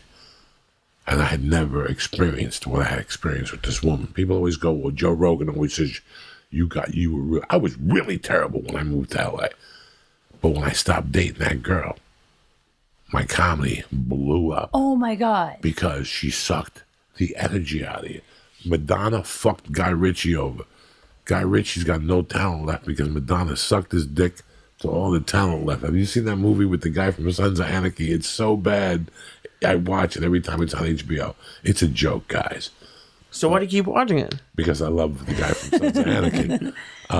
My point is that sometimes there's somebody who's perfect for you. They fill every gap except the gap. It's true. The gap. I haven't found it ever that the sex is super duper hot and also they're actually good for me. It's never happened to me in my life, ever. But it's interesting you said that, what you just said, because I swear to God, I said it to Jessica, my friend, earlier today. I said, since the last guy I dated, and not just him, but right around the time stuff went down and I stopped seeing that guy, also, I just cut a lot of people out that I felt like were kind of a little toxic friends. Just Absolutely. Anyone that was dragging me down. I tightened up my circle, right? I swear to God, Joey, and you've seen it, I've told you, in the last 3 months, everything is starting to come together with my career, and I'm so much more creative, productive. I'm producing more shit, I'm writing more, and I know that's why, because I finally just have this little tight circle of awesome people, and also I don't give a fuck. Even though I hooked up with the dudes, I don't care. I'm not trying to date anybody. I'm just trying to focus on my friends and my career and me. For the first time, I've never in my life put me first, ever. I've always put my friends first, the guy first. And for once, I'm being yeah, I don't really want to do that. I'm just going to do what I want. You're a stand-up comic, which means you're on stage by yourself with a microphone. Yeah. Let me give some shout-outs. Real quick, Shari Robeck, Greg Reed, Domenico Salas, Ross Verastro, Cash Donovan, Jennifer Perez, Pilot Velda, Letitia Keaton, and my man up there at True BJJ, Matt motherfucking Baker up there in Bakersfield, running things. We added an extra show on Thursday night in Salt Lake City. Oh, yeah? 8 o'clock show. We had to add an extra show on Thursday night. And don't forget, Kansas City, August 9th to the 11th, myself and Dean Del motherfucking Rizzy, bitches. So it's going to be a hell of a fucking show. I got to ask you something. You said something very interesting that I just want to see what your take is on it. I don't know if this is a selfish thing or if this is something you need to do. Like, there's an agent in the business. And I was friends with this guy. And I swear to God, one day I looked at his number and I'm like, I'm never going to call this motherfucker again. And here we are 7 years later. You know, he was a guy that got me independent work and I paid him 10% whenever he got me. Oh, he was your agent? Yeah, he was like an agent, you know. And somebody came to me about a year ago and said, hey, man, I bumped into, what's his name? And he said, you stopped talking to him. Are you mad at him? And I go, no. And something else happened. And then I pulled him aside and I go, bro, you ever have somebody you have to stop talking to because it's not getting anywhere anymore? And he goes, that happened to me recently. Is that something selfish that we do? Is it correct to do? Like, is this the way you were raised, Lee, or you were raised to do something like this? It's weird because it is different here, I think, because, like, I went through something recently super similar. I had to basically break up with one of my best girlfriends because just over time I realized that it was becoming, that relationship was becoming more work to sustain than it was good for me. And it was more like I was putting as much energy into that as I was into my career. And I think, though, everywhere else, like when I lived in Ohio, Chicago, anyone you met was kind of an acquaintance. They were a friend. Everyone was kind of, there was no real big difference because you didn't meet as many people. You didn't network. It wasn't, this industry, LA, is all about meeting as many people as you can and learning what they do and who they are. And everyone's like, how can this person help me? And what can they do for me? And so all the relationships, as much as you want them to be just based on friendship, there's always a slant to almost any relationship here. So when I first got out here, I remember thinking, I swear to God, I remember thinking, man, everybody I know who's really successful in this business is so fucking selfish. All they care about is themselves. They don't do anything back for anybody else. And I used to think that was like an asshole quality. But now that I'm getting to a point where I'm getting super busy, it's so crazy you brought this up. I've been struggling with it. I've been having to really ask myself, like, what is it worth to make it in this business? Because it does get so busy, especially you're past it. But the point where I'm at right now is like the top of the middle, like the hardest part of the grind. I was there. Yeah, because I was there. You were there too. You're I in know, limbo. I know. You're in a limbo. Well, I'm so busy. You're featuring, you're headlining. It's not even that. It's just that I'm so busy right now, but I don't have quite the full team yet to help handle it all. Right. You're stuck in limbo. You're in a limbo. It's a weird limbo. Yeah, but the thing is that only the people above me, like you, know what that's like. So my friends and the people kind of on my level or who haven't quite got there yet just think I'm blowing them off. I'm being selfish. So it's finally hit me. Those people I thought were selfish were just right here where I am. Now I'm here, so I get it. But I didn't get it till I was here. Like lately, you can see it on my social media. I'm barely even posting because I've been so fucking busy. I can't even look at my phone. And when I do, I got to answer 40 messages from like work shit before I can get to writing a joke or texting a friend back. So of course, all my friends are going to be like, she doesn't give a fuck about me. She doesn't answer me unless it's an emergency. But it's not. It's just, I have to choose. Do I want to make it? Or do I want to have a million friends? Because at some point, I feel like you have to pick, and that's probably why it's loneliest at the top, because you lose people on the way up that don't get it. Over the last 3 years, I stopped talking to 20 people. Yeah. That I didn't have to stop talking to them. I had to move forward. That's it. Because... Well, do you actively not talk to them, or do you guys just drift apart? Is there a difference? There's a little bit of both. Yeah. There's a little both bit for of me both. too. There's a little bit of both. It's a little bit of both. And sometimes listen, people drift. If they weren't really your friends, they drift. That's just the way life is. It's the truth. In this town, people show up as your friends, but they have a mitigating circumstance. They want something from you. Ulterior motive. And you get to see these people. You get to be around them. You get to see them. And when they don't get what they want, then you see how they change camps. And you see how quick it is to get their respect. And you're like, wow, they're doing all this when all they have to do is work. That was really hard for me, though, because, like, coming here, maybe it's because I'm from the Midwest or the way I was brought up, but, like, that was really hard. That was a thing I had to learn the last year, really, was, like, I saw a lot of people. I kind of, like, let them go to see what would happen if I couldn't give them anything. And I just saw so many people flip, and I was like, wow, it's just, I wasn't raised like this either. Yeah. I wasn't raised to be like this either. Yesterday, a friend called, and we have, she lives in San Francisco. She used to live here. She came here to be a manager, but you know what happens here. And good lady, she tried to help me. She was hard. She had no heart. It wasn't what she wanted to do. And she moved on, but we were still friends. I know her husband, and she called me to say hello. And she was with somebody who, one morning, I had to stop being this person's friend. After 10 years as a comic, that it just wasn't going anywhere as a comic. Every conversation was negative, and every conversation was negative in my direction because I was doing things she wasn't doing. Yeah. She was mad at me. And to be honest with you, she was such a dear friend that before this whole podcast thing started, she called me one day and she goes, have you heard about a podcast? This is before I even met Lee. And I go, yeah. And she goes, I'd like to do one. Would you like to do one with me? And I go, I would love to do one with you because she's crazy. And I go, when do you know how to do it? And she goes, well, my friend taught me how to tape and I could do it. And I go, okay, when do you want to do it? And she goes, would you come down here tomorrow? And I go, okay. And I called her 3 days in a row. And I go, she never called me back. And I go, this is the same person I've always known. So I did the podcast with Felicia like 6 months later. And then she kind of said something to me one day. That was kind of weird. Like, you left me in the lurch. And I, when you want to yell at somebody and you go, I'm not even going to fucking go there. Yes. And then me and Lee did something, and she lived around the corner, and she showed up at one of our events kind of drunk, and she started a fight with a gay guy in the back room. Oh, my God. And then another time, she showed up at my house and caused controversy. That's bad, too, when someone's embarrassing, Oh, my God. makes you look bad. Yeah. That, too. And this was going on for years, and I tolerated it because of our friendship.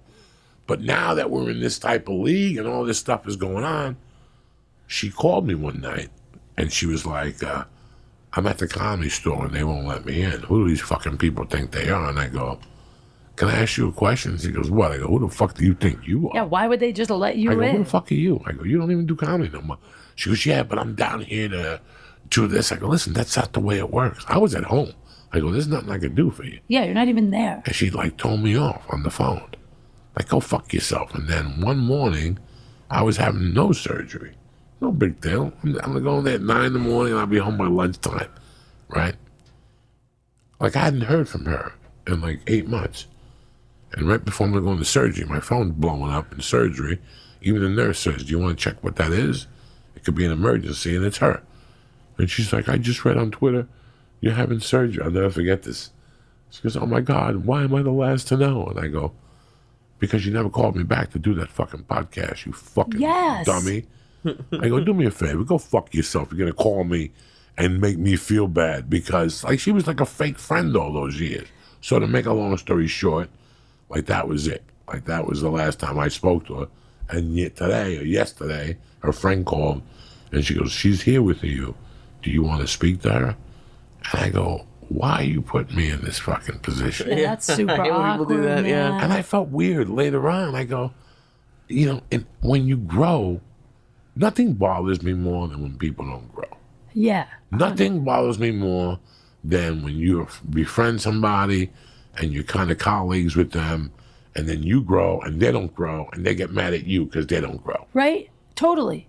Also, though, like, I'm kind of like a guy, which is why a lot of my friends are guys, but in the way I communicate, I am not passive aggressive ever.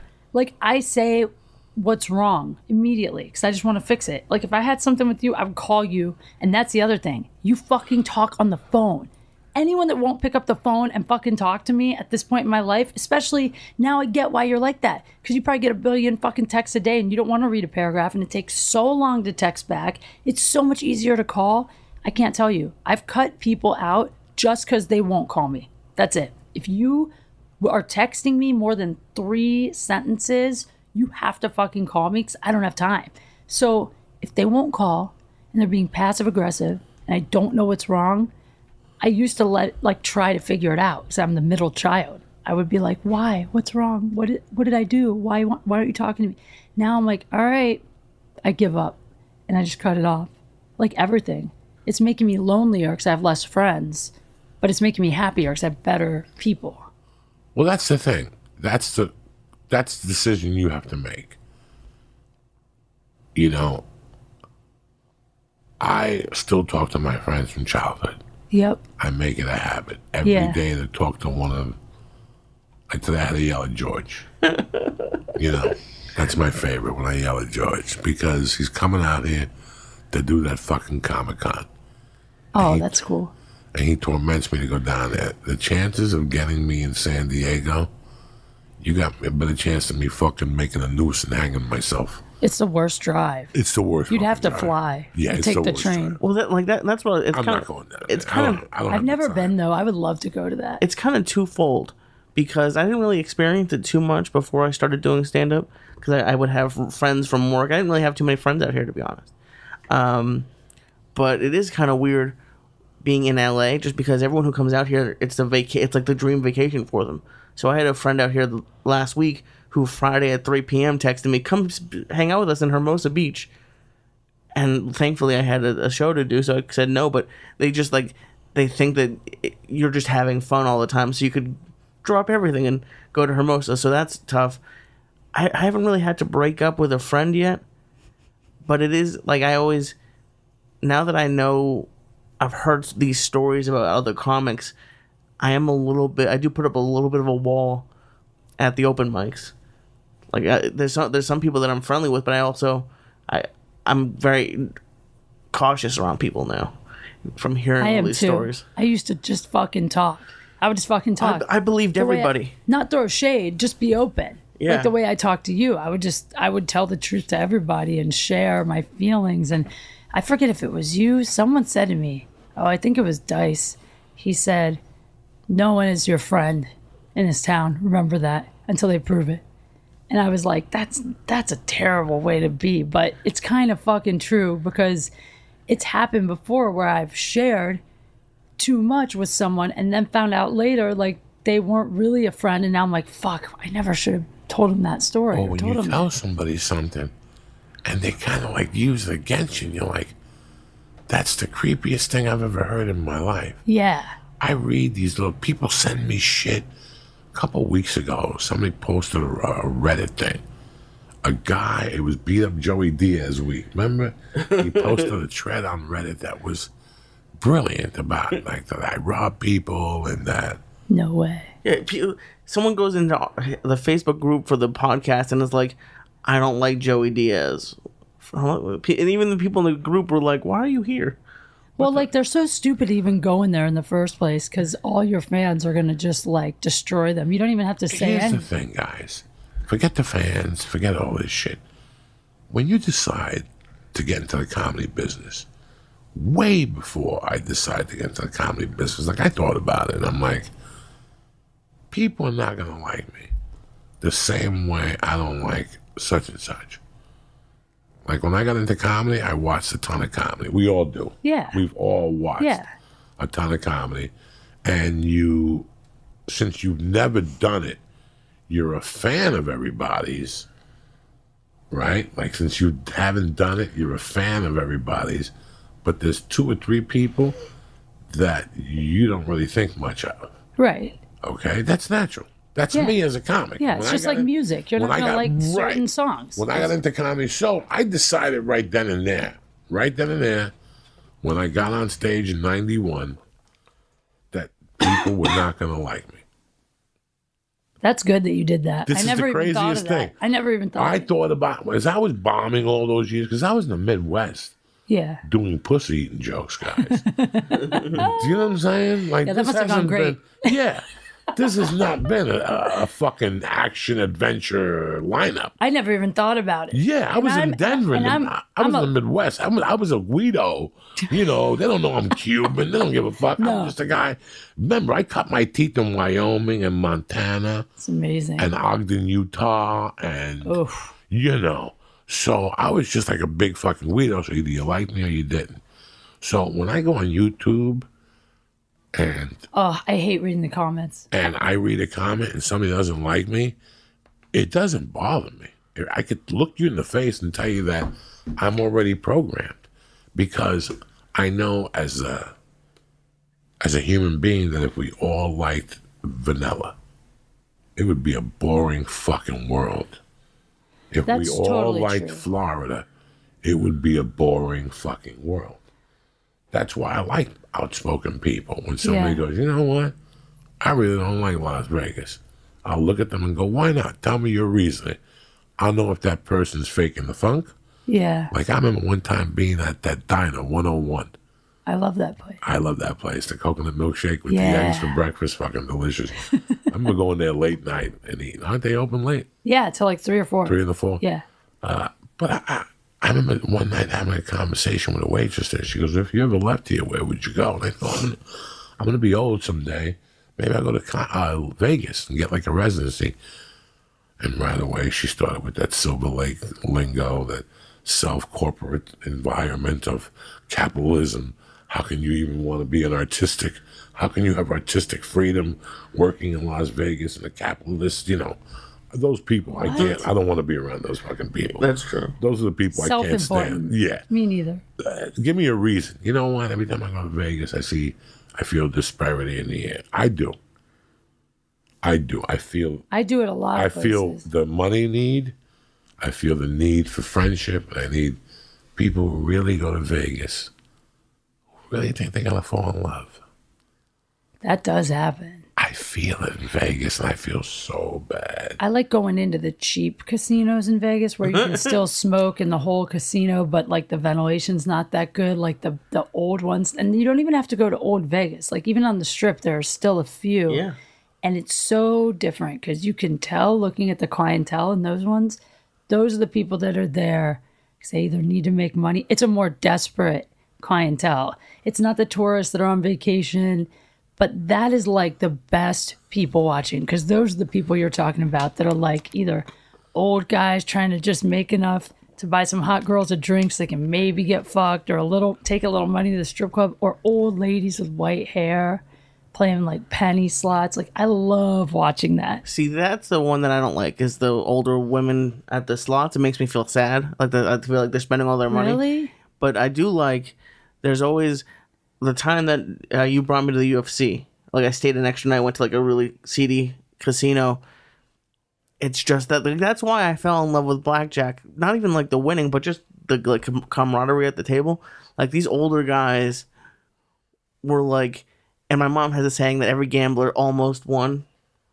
Like, so whenever I hear someone saying stuff like that, I think of her. But he had a story like, they wouldn't let me make a bet and I would have won 10,000, and he was going off and telling the story and yelling at the dealer that he fucked him last night, but like in a funny way. Like it's yeah, everyone has a sad story of like how they almost made 10 grand. Dude, the first time I was old the first time I ever actually gambled in Vegas because I was always like afraid because I'm so addictive. I was scared to bet. And I walked in a casino with somebody, I can't remember who it was, a friend, a guy. We walked up to a war table. You know that game God. WAR War? He put down $100. Guy goes, WAR War, whatever. We won. So $100, just like that. I was like, oh fuck, this is easy. So I immediately thought everybody just wins in Vegas. So the whole rest of the week, I tried to make money and I just lost. I think I lost like $1,000 or something like that, which at the time was a lot. I was like 25. I never gambled in Vegas since then. I don't gamble when I go there because I'm so scared that I'll get hooked and lose all my money. So if you see me gamble, it's with someone. It's because like I sat at a table and some dude handed me money. Like then I'll play, but I'm not playing with my money ever. But I have won $20 a few times with other people's money.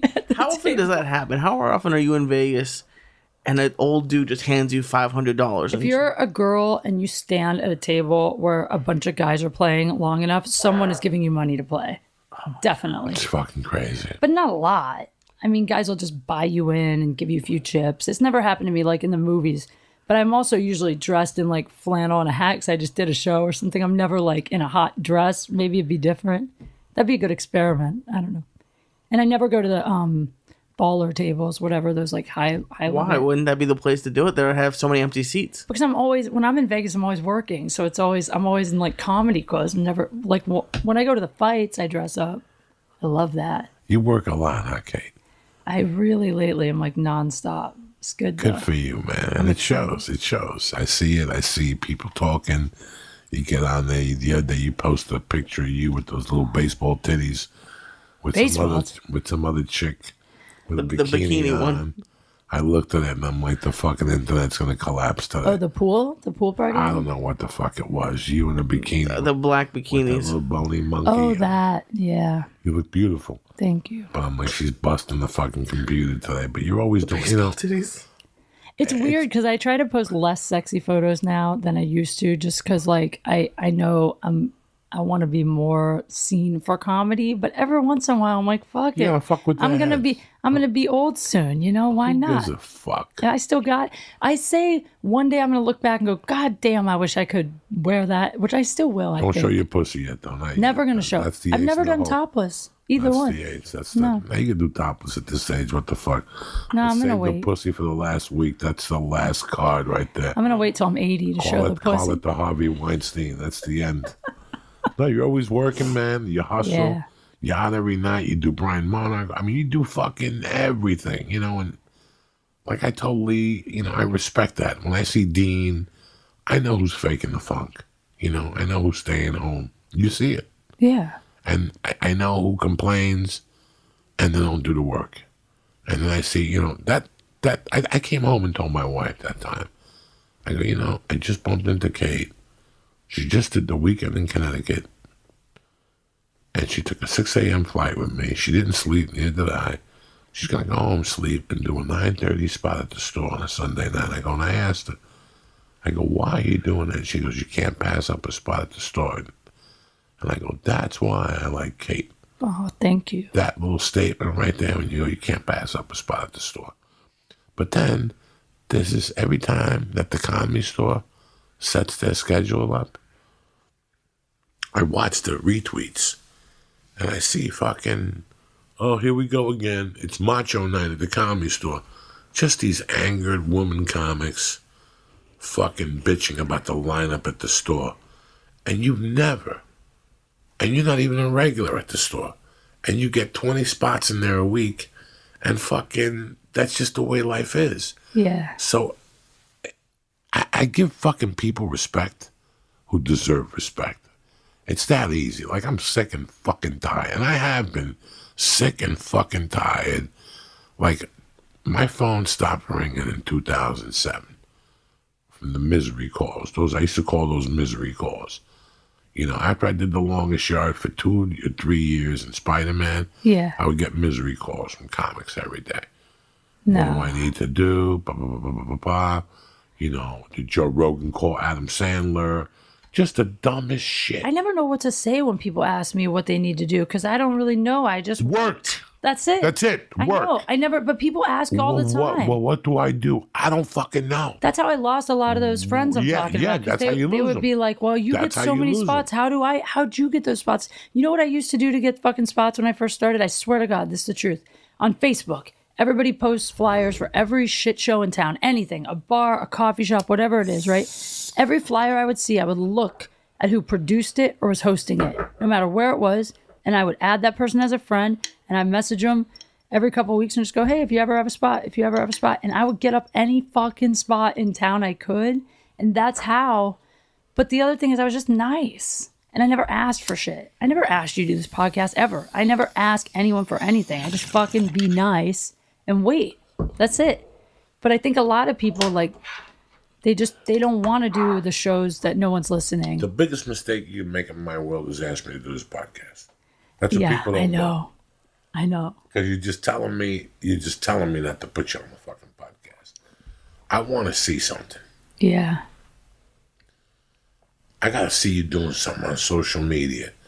I got to see you doing something, man. Yep. If I don't know you, how can I put you on this fucking podcast? What are we going to talk about? Yeah, like it's different if it's someone I've had that they want to promote what something. What am I going to talk about? Yeah. But even promoting. But I mean, if they podcast, go on the fucking radio. Oh yeah, totally. You know, I don't mind people telling people dates. I do it all the time. But like all that other shit, like when people hit us up, and I'll tell you, even in the sponsor department, like I was getting hit up to do movies and maybe bring like the third actor on the list to the show. Yeah. And I thought about it. I told that company no. Not for what they wanted to pay us and what we were going to do. I was going to compromise the audience. Exactly, you can't. I don't know these people. Yeah. I don't know nothing about these people. For the little bit of change I was going to make, I was going to lie to my audience about a movie. That's how or I am. a fucking guy that I don't know these people. Yeah. That's how I am with ads on my Instagram. Like people are like, hold our shake, take it. I'm like, fuck that. Send it to me. If I like it, I'll think about it. Yeah, That's it. People think like it's I can't wait to get like Emilio. Emilio's been on the podcast 1,000 times. He's gonna be on Mayans. He's one of the leads on Mayans that starts on FX or September 4th. Nice. I'm gonna have him on. You know, John Bernardo. I hope to get him on in August. You know, these are guys that they listen. I've known them for years. You know them. I know them. Yeah, different. I just don't want to bother them. I don't like bothering people. You know what's a good example is like I haven't done Rogan, and like every week maybe 5 or 6 people will tweet about it, and I would never in a million years like reply back, oh yeah, I wish, or even like it or ask What Joe. about people retweet that stuff? I feel like it's Joe's show. If he wants me, he'll ask me. Why the fuck would I bother him or And he's engage? the type You know of what I guy mean? that he'll walk in the store one night into the original room or into the main room, and you're on stage killing, Yeah. and you say something that makes him laugh, and that's it. You got him. I know Yeah. Joe. I know Joe for 20 years, Yeah. and I know exactly how his mind works. And Joe is like so good to me and always gives me good advice. And like he's great. I actually think Joe is so sweet. I think he's so great. But like, that's what I'm talking about though. Like I can't imagine when people ask me even, I'm like, why you? It's so awkward because they put you on the spot. And then what are you supposed to say? How many podcasts do you have now? Well, Date Fails is the podcast. I love your date fail. Yeah, the Date Fails is cool. But the one I'm so stoked about having you on is the Hollywood Pool Party, which, so I used to do it as a live stream. The way you So do far, your, Monday, I have a 10:30 in Hollywood, and I'm waiting to hear back to see if this lady she wants to see me at 1 in the Valley. But Mercy doesn't get out of school till 4. just let me know. I would have to blow up. I asked my wife. My wife went. Wait, 10:30 in Hollywood and then 1 in the Valley? Maybe you could come do it in between. Something at like my that. place. Something like that. Dude, it's so But 10:30 funny. is a pitch. So I don't know exactly Oh, that might last a while. I don't know what it's going to fucking entail. Yeah. This all came about. We can the play last by 2 ear. days. You're special. But Mercy, I want you to tape it so I can have Mercy on it. Yes. So my wife just bought a fucking thing. She went to Big Lots, and the lady goes, you know, we have a sale for her, and I have an extra coupon from the manufacturer because my wife goes there a lot. Yeah. So my wife goes for $79. This was perfect, Joey, and it comes with a blower. It's a pool. It's a slide Is it an inflatable pool with a slide? Oh my God, I have one, but with it's the not. basketball court. Yours has a basketball She has a court? basketball court. So we got it in the backyard. I'm so excited. With the sprinkler that comes out. So you stand on the side with the microphone, and if it's really hot, the sprinkler hits you on I was the gonna say side. Joey spends all day in this thing. Listen No, to me. dude, I have booms. We can do it in the pool. I went out there the other day with her. She was out there. It was like 100 degrees in the backyard. Shut we up. did it. We had a fucking blast. Her and I and my wife put the whole fucking thing together. My wife was back there putting fucking things, steaks through Dracula's So heart. excited. I'm so excited. no, you don't no, understand. we don't fuck around. We have to do it at your place then. We Yeah, have that's to. what I said to you, because Yeah. Mercy had to do it with you and let her be the star. You can't curse. No, of Wear course the bikini, not. and she'll do the bikini with you and the whole fucking deal. And you Oh might as my well get a little God. girl on there to give you some flavor. This is literally, it's like my favorite show. When I brought you I've ever guys done. over the other night, I did that She's for a so reason. cute. She knew it. Like I said, she goes, Dad, you have to work? And I go, yeah. And she goes, are you going to come back early, or do you want me to sleep in your bed and watch the bed for you? And I go, no, I'm coming back early. And she goes, so are you going to have your friends with you? And I go, Lee's going to be with me. And she goes, well, why don't you bring Lee back? And why don't you have a party here? So I go, why don't we just have an after party? And she goes, yeah, let's have an after party. My wife's like, what are you guys talking about? And I'm like, we'll have an after party like at 10:30. And my wife is telling her like she's going to be sleeping. And I'm like, no, she's not. Mercy will wait up for us. We'll have an after party. And Mercy's like, Lee's coming. We have to get pizza. I go, Lee's coming. And so is Kate Quigley. You never met Kate. She's probably going to show up with a bikini. I had her all. Shut up. And my wife is just shaking her head. So when we walked in there at 10 o'clock at night the Your other night, poor wife, man. She was like half asleep. I she felt was so half bad. asleep and the baby's fucking straight up. And I'm telling her Huey, Dewey, and Louie. We're watching Huey, Dewey, and Louie. I told their cousin Stewie's doing 10 years for fucking bond embezzlement. And she got pissed off at me. She's like, don't say that to me about Stewie. There's no Stewie there. She was also in her pajamas, and you were like, "You gonna make us some cocktails or something?" Like you brought up cocktails, and she just like let it fly. She didn't even respond. Yeah, to yeah. She doesn't respond She to me didn't because she even knows think. I'm breaking her balls. She's so funny. And then she was mad they put the wrong name on her doll she made at school. She said, they wrote Hannah. My name's Mercy, not Hannah. She is so cute. She's so sweet, though. I mean, she's like you when you're not podcasting or doing comedy. She's got your like whole, you know what I love about you? I swear to God, when I saw you at the airport in New York at JFK, when we were on that same flight, every time I see you from 100 yards away, you have the most shit-eating grin on your face. Always, always. You always have a big-ass smile.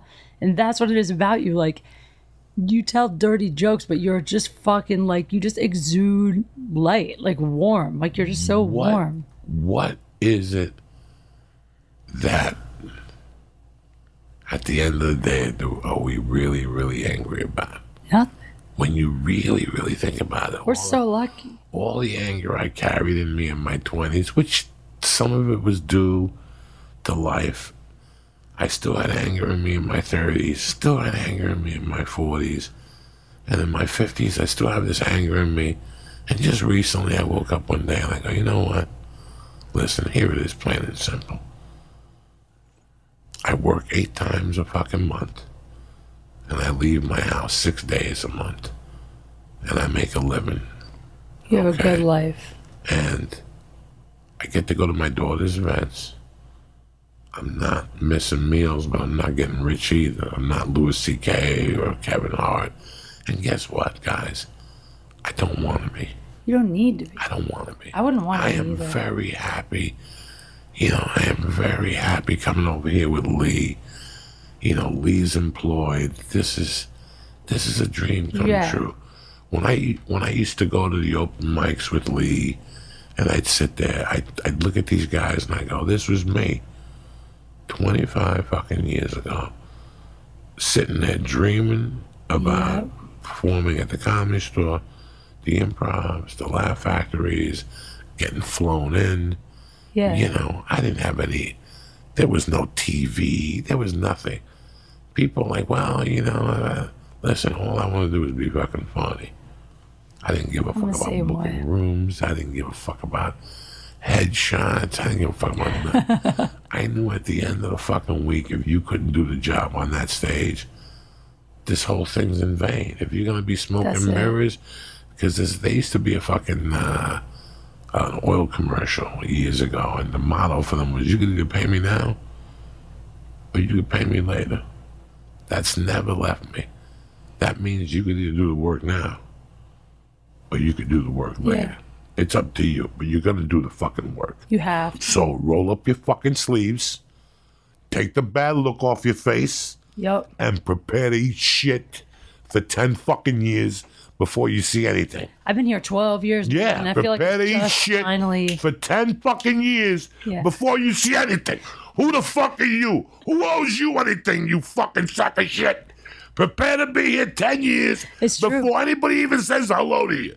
It's fucking 10 years. And then maybe, if you're fucking lucky, somebody will fucking talk to you.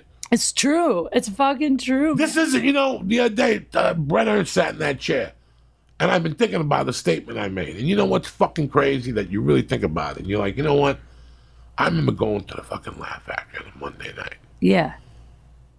And being a 6-year comic. 6-year comic. But the last 3 committed. Like, I don't know what you're talking about. I don't know. Right. Netflix. What's Netflix? Pussy. I know cocaine and comedy. Yeah. And how to drive a fucking car to the next gig. That's all I fucking knew. And I went to an open mic. I went to a Latino night at the fucking Laugh Factory. And I saw a kid by the name of Johnny Sanchez go up there. Oh, I love Johnny. And do a joke about no parking in my parking. How whenever you see Arabs in fucking Europe, they're jumping up and down. And at the end of the fucking week, it's the same cousin to the guy in Glendale. And then fucking, I forget who else went up. Somebody else went up that was brilliant at the time. But then Pablo Francisco went up and leveled the room. Yeah. He was doing voices, and he did the whole cast of Seinfeld in Spanish. And guys, I sat there and I was like, oh my God, I'm moving back to Seattle. I'm not coming down here. I'm not ready for this. Listen, there's 1,000 people, Kate, and you have to think about this. There's 1,000 people that are sad reality. They're a lot more talented than you. They're a lot more talented than me. And Lee, they're a lot more talented than you. I'm sorry to break that news to you. No, Sorry I to break agree. that news to you. I would agree with you. All 3 of you guys, including myself, there's people who are fucking really talented out there. Yeah. But you want me to tell you what the real talent is? Thick skin. That's so true. That's the talent. So true. I've seen it. I've lived it. I've been here. You can tell me every story you fucking want. Yeah. I've seen it all. I've seen it all. I also saw Dave Grohl be a drummer on Nirvana. And now he's one of the greatest performers in the world on Foo Fighters. Amazing. He sat there and played it out. Yeah. He did his time. This is all about time. The talent isn't that you are a fucking prodigy. Oh, well, he's a 21-year-old prodigy. Look at him on stage. Bitch, it takes a lot more than being a prodigy to survive at the fucking comedy store. Tenacity. So just remember that. The talent is not playing the piano and singing and jumping up and down. And yeah, you're going to have talent on... Some people are fucking phenomenal on fucking Twitter and Facebook and social media. They're going to get 200 million views. But the talent is us continually driving to whatever comedy club to do that midnight spot. Well, you gotta love it. And you gotta love it. Because even if you get Kevin Hart huge, at some point Kevin Hart's slope starts to go like this, and then it might come back like this. And it's always up and down no matter how famous you get in this business. So if you don't love it, like that story I told on here about Chappelle wanting to go to the store on a Monday night at 1 a.m. If you don't love it enough for that, then why are you doing it? Because the fame, the money, like the level of fame that you're at, people know you because they're a fan. They like what you do.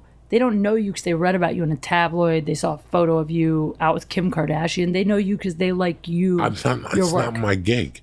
My gig is not to go to parties. My gig is not to hang out with nobody. I don't want nobody, nothing like that. My gig has always been to you're a comic. I never told nobody I'm a director. Lee Syatt, 7 years you've been around me. You ever hear the word producer come out of my mouth? Not really. I'm a fucking dirty comic, bitch. That's From what I'm saying. day one to day 2. You know what? I'm no better than you, motherfuckers. Remember the day I went on an audition a few weeks ago, and I called Joey the minute I got out. Do you remember I called you and I said this was the worst fucking bullshit audition that I had to go in there, and the premise of the show is they play a comedian's bit and then they have another comedian act out the bit, but I had to lip sync the bit. Like I had to they played the jokes on tape and I had to lip sync it like I was lip syncing a song. But I didn't know that's what it was going to be. So halfway through, I stopped it and went, wait a second. I'm lip syncing her jokes. People know I'm a comic. And they were like, right. And I was like, yeah, I'm not doing this. And I just left. And I called Joey and was like, listen to this. And he was like, fuck that shit. We're comics. We don't fucking audition for that bullshit. We're comics. That was, to me, I was like, that's why I fucking love Joey. Because you just got it. There's rules. Well, why would I do that? This is the dumbest shit I've ever heard. Lip sync someone else's jokes is retarded. It's not even acting. You weren't even reading the lines. You were lip syncing. This is the dumbest shit. I wish I could say the show, but I won't. The problem is we forget. In the middle of everything, with the parties and the tabloids and the ETV, sometimes we forget that we're just dirty comics. And we're just here to replace somebody. And that's all. That's the only self-importance we have. I'm a dirty comic. But you know what's nuts is lately I'm so passionate about work. Oh, not just, listen, like the pool party show is my favorite. Like I fucking love doing it. It's dumb, but it's fun. It's funny. Like people tell funny Hollywood stories. And in the last week, I think I did like 10 spots, 2 of my podcasts, like 3 of other people's. I'm trying to sell a show, so I had a few meetings, and I did 5 episodes of the pool party or whatever. I was literally not sleeping. I mean, I was sleeping. How long is the pool party? 10 minutes? We filmed for 25. We cut it down to like 15. Yeah, it's short. Great for short. you. Yeah, Great it's perfect. idea. It's perfect. And it's all, the point of it is to break the illusion that Hollywood is glamorous. So the whole point is like, you take like a job, you book like The Longest Yard, but then you think of like the moments on that were like, awful, or like a terrible audition that you thought was going to be amazing and it turned out to be like a shit show, like the guy jerked off in the casting room, or like just shit like that breaks the illusion that Hollywood is like, it's all fame and makeup and red carpets, and you're like, no bitch, like 2 blocks that way next to the Oscars is like tent city where like guys are pissing on each other in the middle of the night, you know. So but my point is, I wasn't sleeping. I've never been busier. But I love everything I'm doing right now so much that, like, I went to a party the other night, one night, and it was a big Hollywood party. Like, John Mayer was there, like, all these celebrities were there. I swear to God, Joey, I walked into this party. I was there for, like, half an hour. I was like, why am I here? I could be editing this fucking pool show right now. I don't give a fuck about this shit. I'm leaving. And I just called an Uber and left. And that was the first time I ever was like, all I really care about right now is what I'm making. I really don't give a fuck about who doesn't like me, who talks shit, anything else right now. Nothing else. But I'm so happy. Yours is not the reason why. Yep. Yours is just to do or die. That's it. But we have forgotten this. As Americans, we forget this. Yours is not the reason why. What are you asking questions for? All you got to do is keep showing up. Show up and do what makes you happy. What's coming up for you? What dates you got?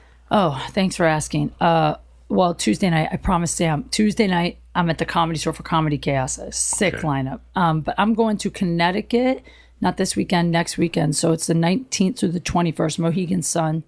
Comics, yes. Comics, you done that place, My girl, right? Deborah Hubster's going to see you. Really? Yeah. Oh, yeah, the one that wants to have a threesome with me? Yeah. Oh, fuck. Well, maybe. Send me photos. Tweet me photos. I'm due for some sex, you know? Other than my exes, I hadn't fucked in like 2 months. So, and then anyway, I got August 1st through the 5th, Minnesota, and then I got Sunnyvale, Roosters. Have you played that joint ever? Rooster Years Tea. ago. Let me know how it is. Rooster Yeah, Tea I heard it's good. Sunnyvale. Yeah. It was really popular when I moved here. Really? And it went through different ownership, so I don't know what's really going on up there anymore. Me neither. But it's like a 2-hour drive, right? 4-hour drive. I think it's more. I think it's like 5. I'm going to fly. Really hip, I'm not driving. really cool neighborhood, Sunnyvale. I heard it's dope. Yeah, and I've never done that but area. There was an owner for a while. They were just doing clean comedy. They've gone through they've gone through so many different things over the year. I really don't know what's up. You know? I heard it's good from a few people. We'll see, but I'm excited just because I haven't headlined that area yet, like the San Jose-ish area. So, and then hopefully we'll go to Cleveland together in October. I hope so. Hopefully, man. You're in. That would be dope. When we do hilarities on motherfucking 4th Street. I would love with Kate that. Quigley's homecoming and shit. And I got to just plug the photo shoot with Holly Randall because we're trying to get money. That's the one we're talking about, right? The Yeah. one that you put up and you had your little titties. And Oh, no, we haven't shot it yet. The one that we're doing the Kickstarter for. So Holly's like a legend in like the adult world, but I won't be nude. But Holly's like one of the only female directors and photographers who shot for Playboy and stuff. And she wants to shoot me, but she has this idea to do like a sexy clown, like a clown that's like really like kind of gothic and sexy, whatever. So we're trying to raise money for it. And then we're going to do like really cool implied nudes. So nothing where I'll be naked, but I'll have like my boobs covered, but I won't be wearing clothes. Kate, I can't advocate that. Why? You told me to do it. No, I can't advocate Nothing naked. No, you can't advocate that shit. No. But they're going to be like artsy, like you'd Listen, hang in a if you're gonna museum, go- like Playboy. But the other hand of that, if you're going to go, let's go. I If you're can't. gonna show that pussy, show me that clit. I can't. Don't dress up Joey. like a clown. And Joey. Jesus Christ. You know No, what the I'm saying? clown thing is going to be like Harley killing me. Quinn, What but the like fuck you black and doing? white. It's going to be cool. I want to see you in a Harlequin. Nobody wants to see you in a Harlequin Yes, suit. they do. They either Joey, want to you're see that ruining it. asshole, or they But- don't want to see nothing. But we're going to let people come watch They don't want to come watch and what? hang out. Come on set. And come watch you naked. No, come watch the photo shoot. No, listen. If you're naked, people want to come. If you got clothes on, Well, the implied nude part, I will be naked. how do they imply that you're nude? I'm going to be totally naked, but I won't show my pussy or nipples. So it'll be like those side angle shots where it's like there's not clothes, but you're naked. Do you know what I'm saying? Okay. Like pregnant women take to showcase their bellies. What did But you I'm not think she was pregnant. doing? What did you think that meant? And the clown one is going to be cool because I'm a comedian, but they're sexy. It's supposed to be like a comedy hot photo. Listen, I took 2 expired fucking Chiba shoes plus the fucking You hot did? candy. Sure, you know me. Just My tell the party's- people to support it. Jesus Christ. We only All right, need to go to raise a phone. little money, and they get to come watch if they live in the area. Really? Yeah. So you don't let people come watch you? They have to turn in their phone at the fucking door, and yeah, that's the Are you highest. doing a background check?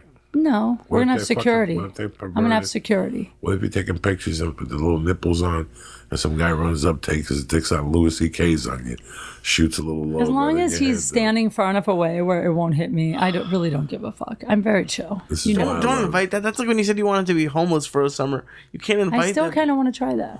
This is why I love you, because you got a sense of humor. You take everything for what it is. And the more I see you, the more you fucking grow. Last week when I was on Rogan, I was talking about this thing I go to. The people are great over there in U.S. Cryotherapy.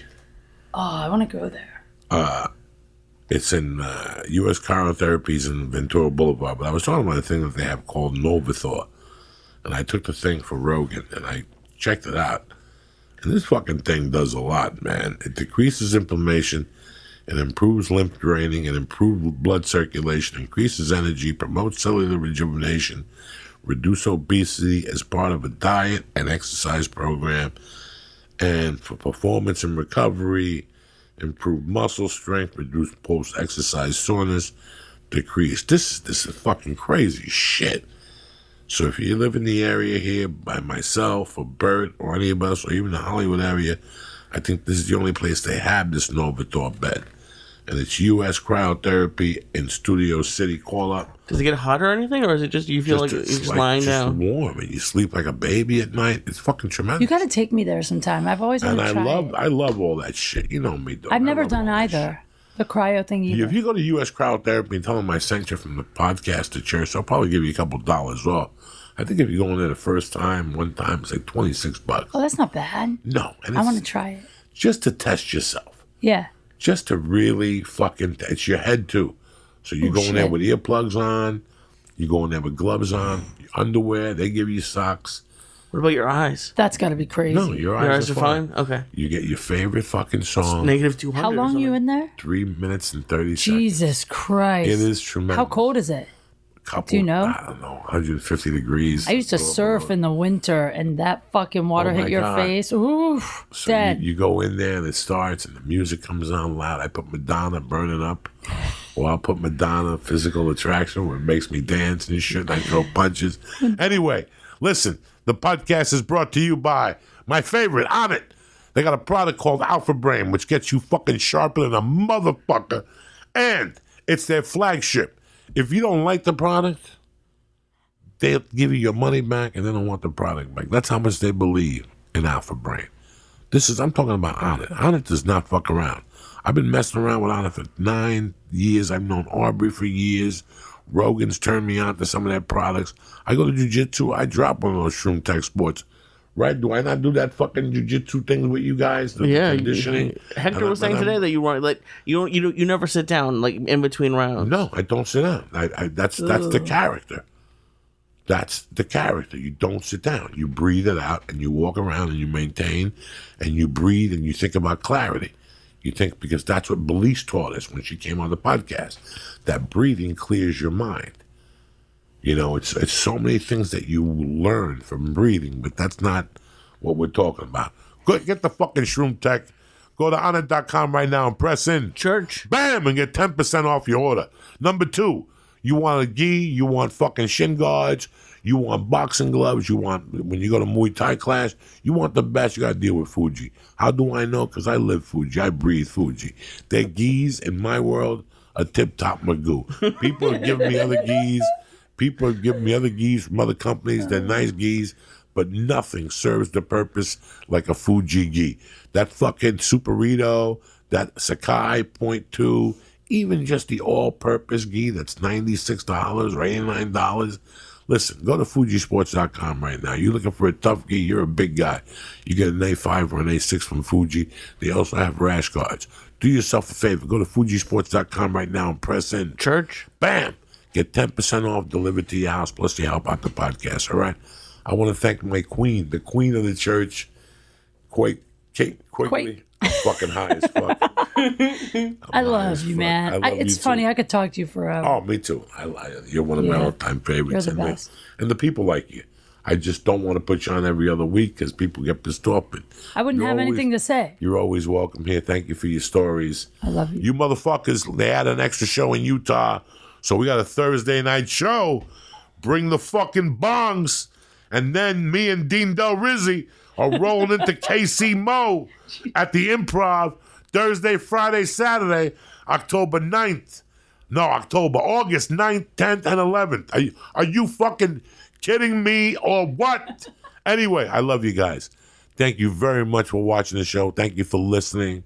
Thank you for supporting. Thanks Scott Cunningham for running the Facebook page and everybody on there that shows love. Listen, we're a fucking family. I'm with you.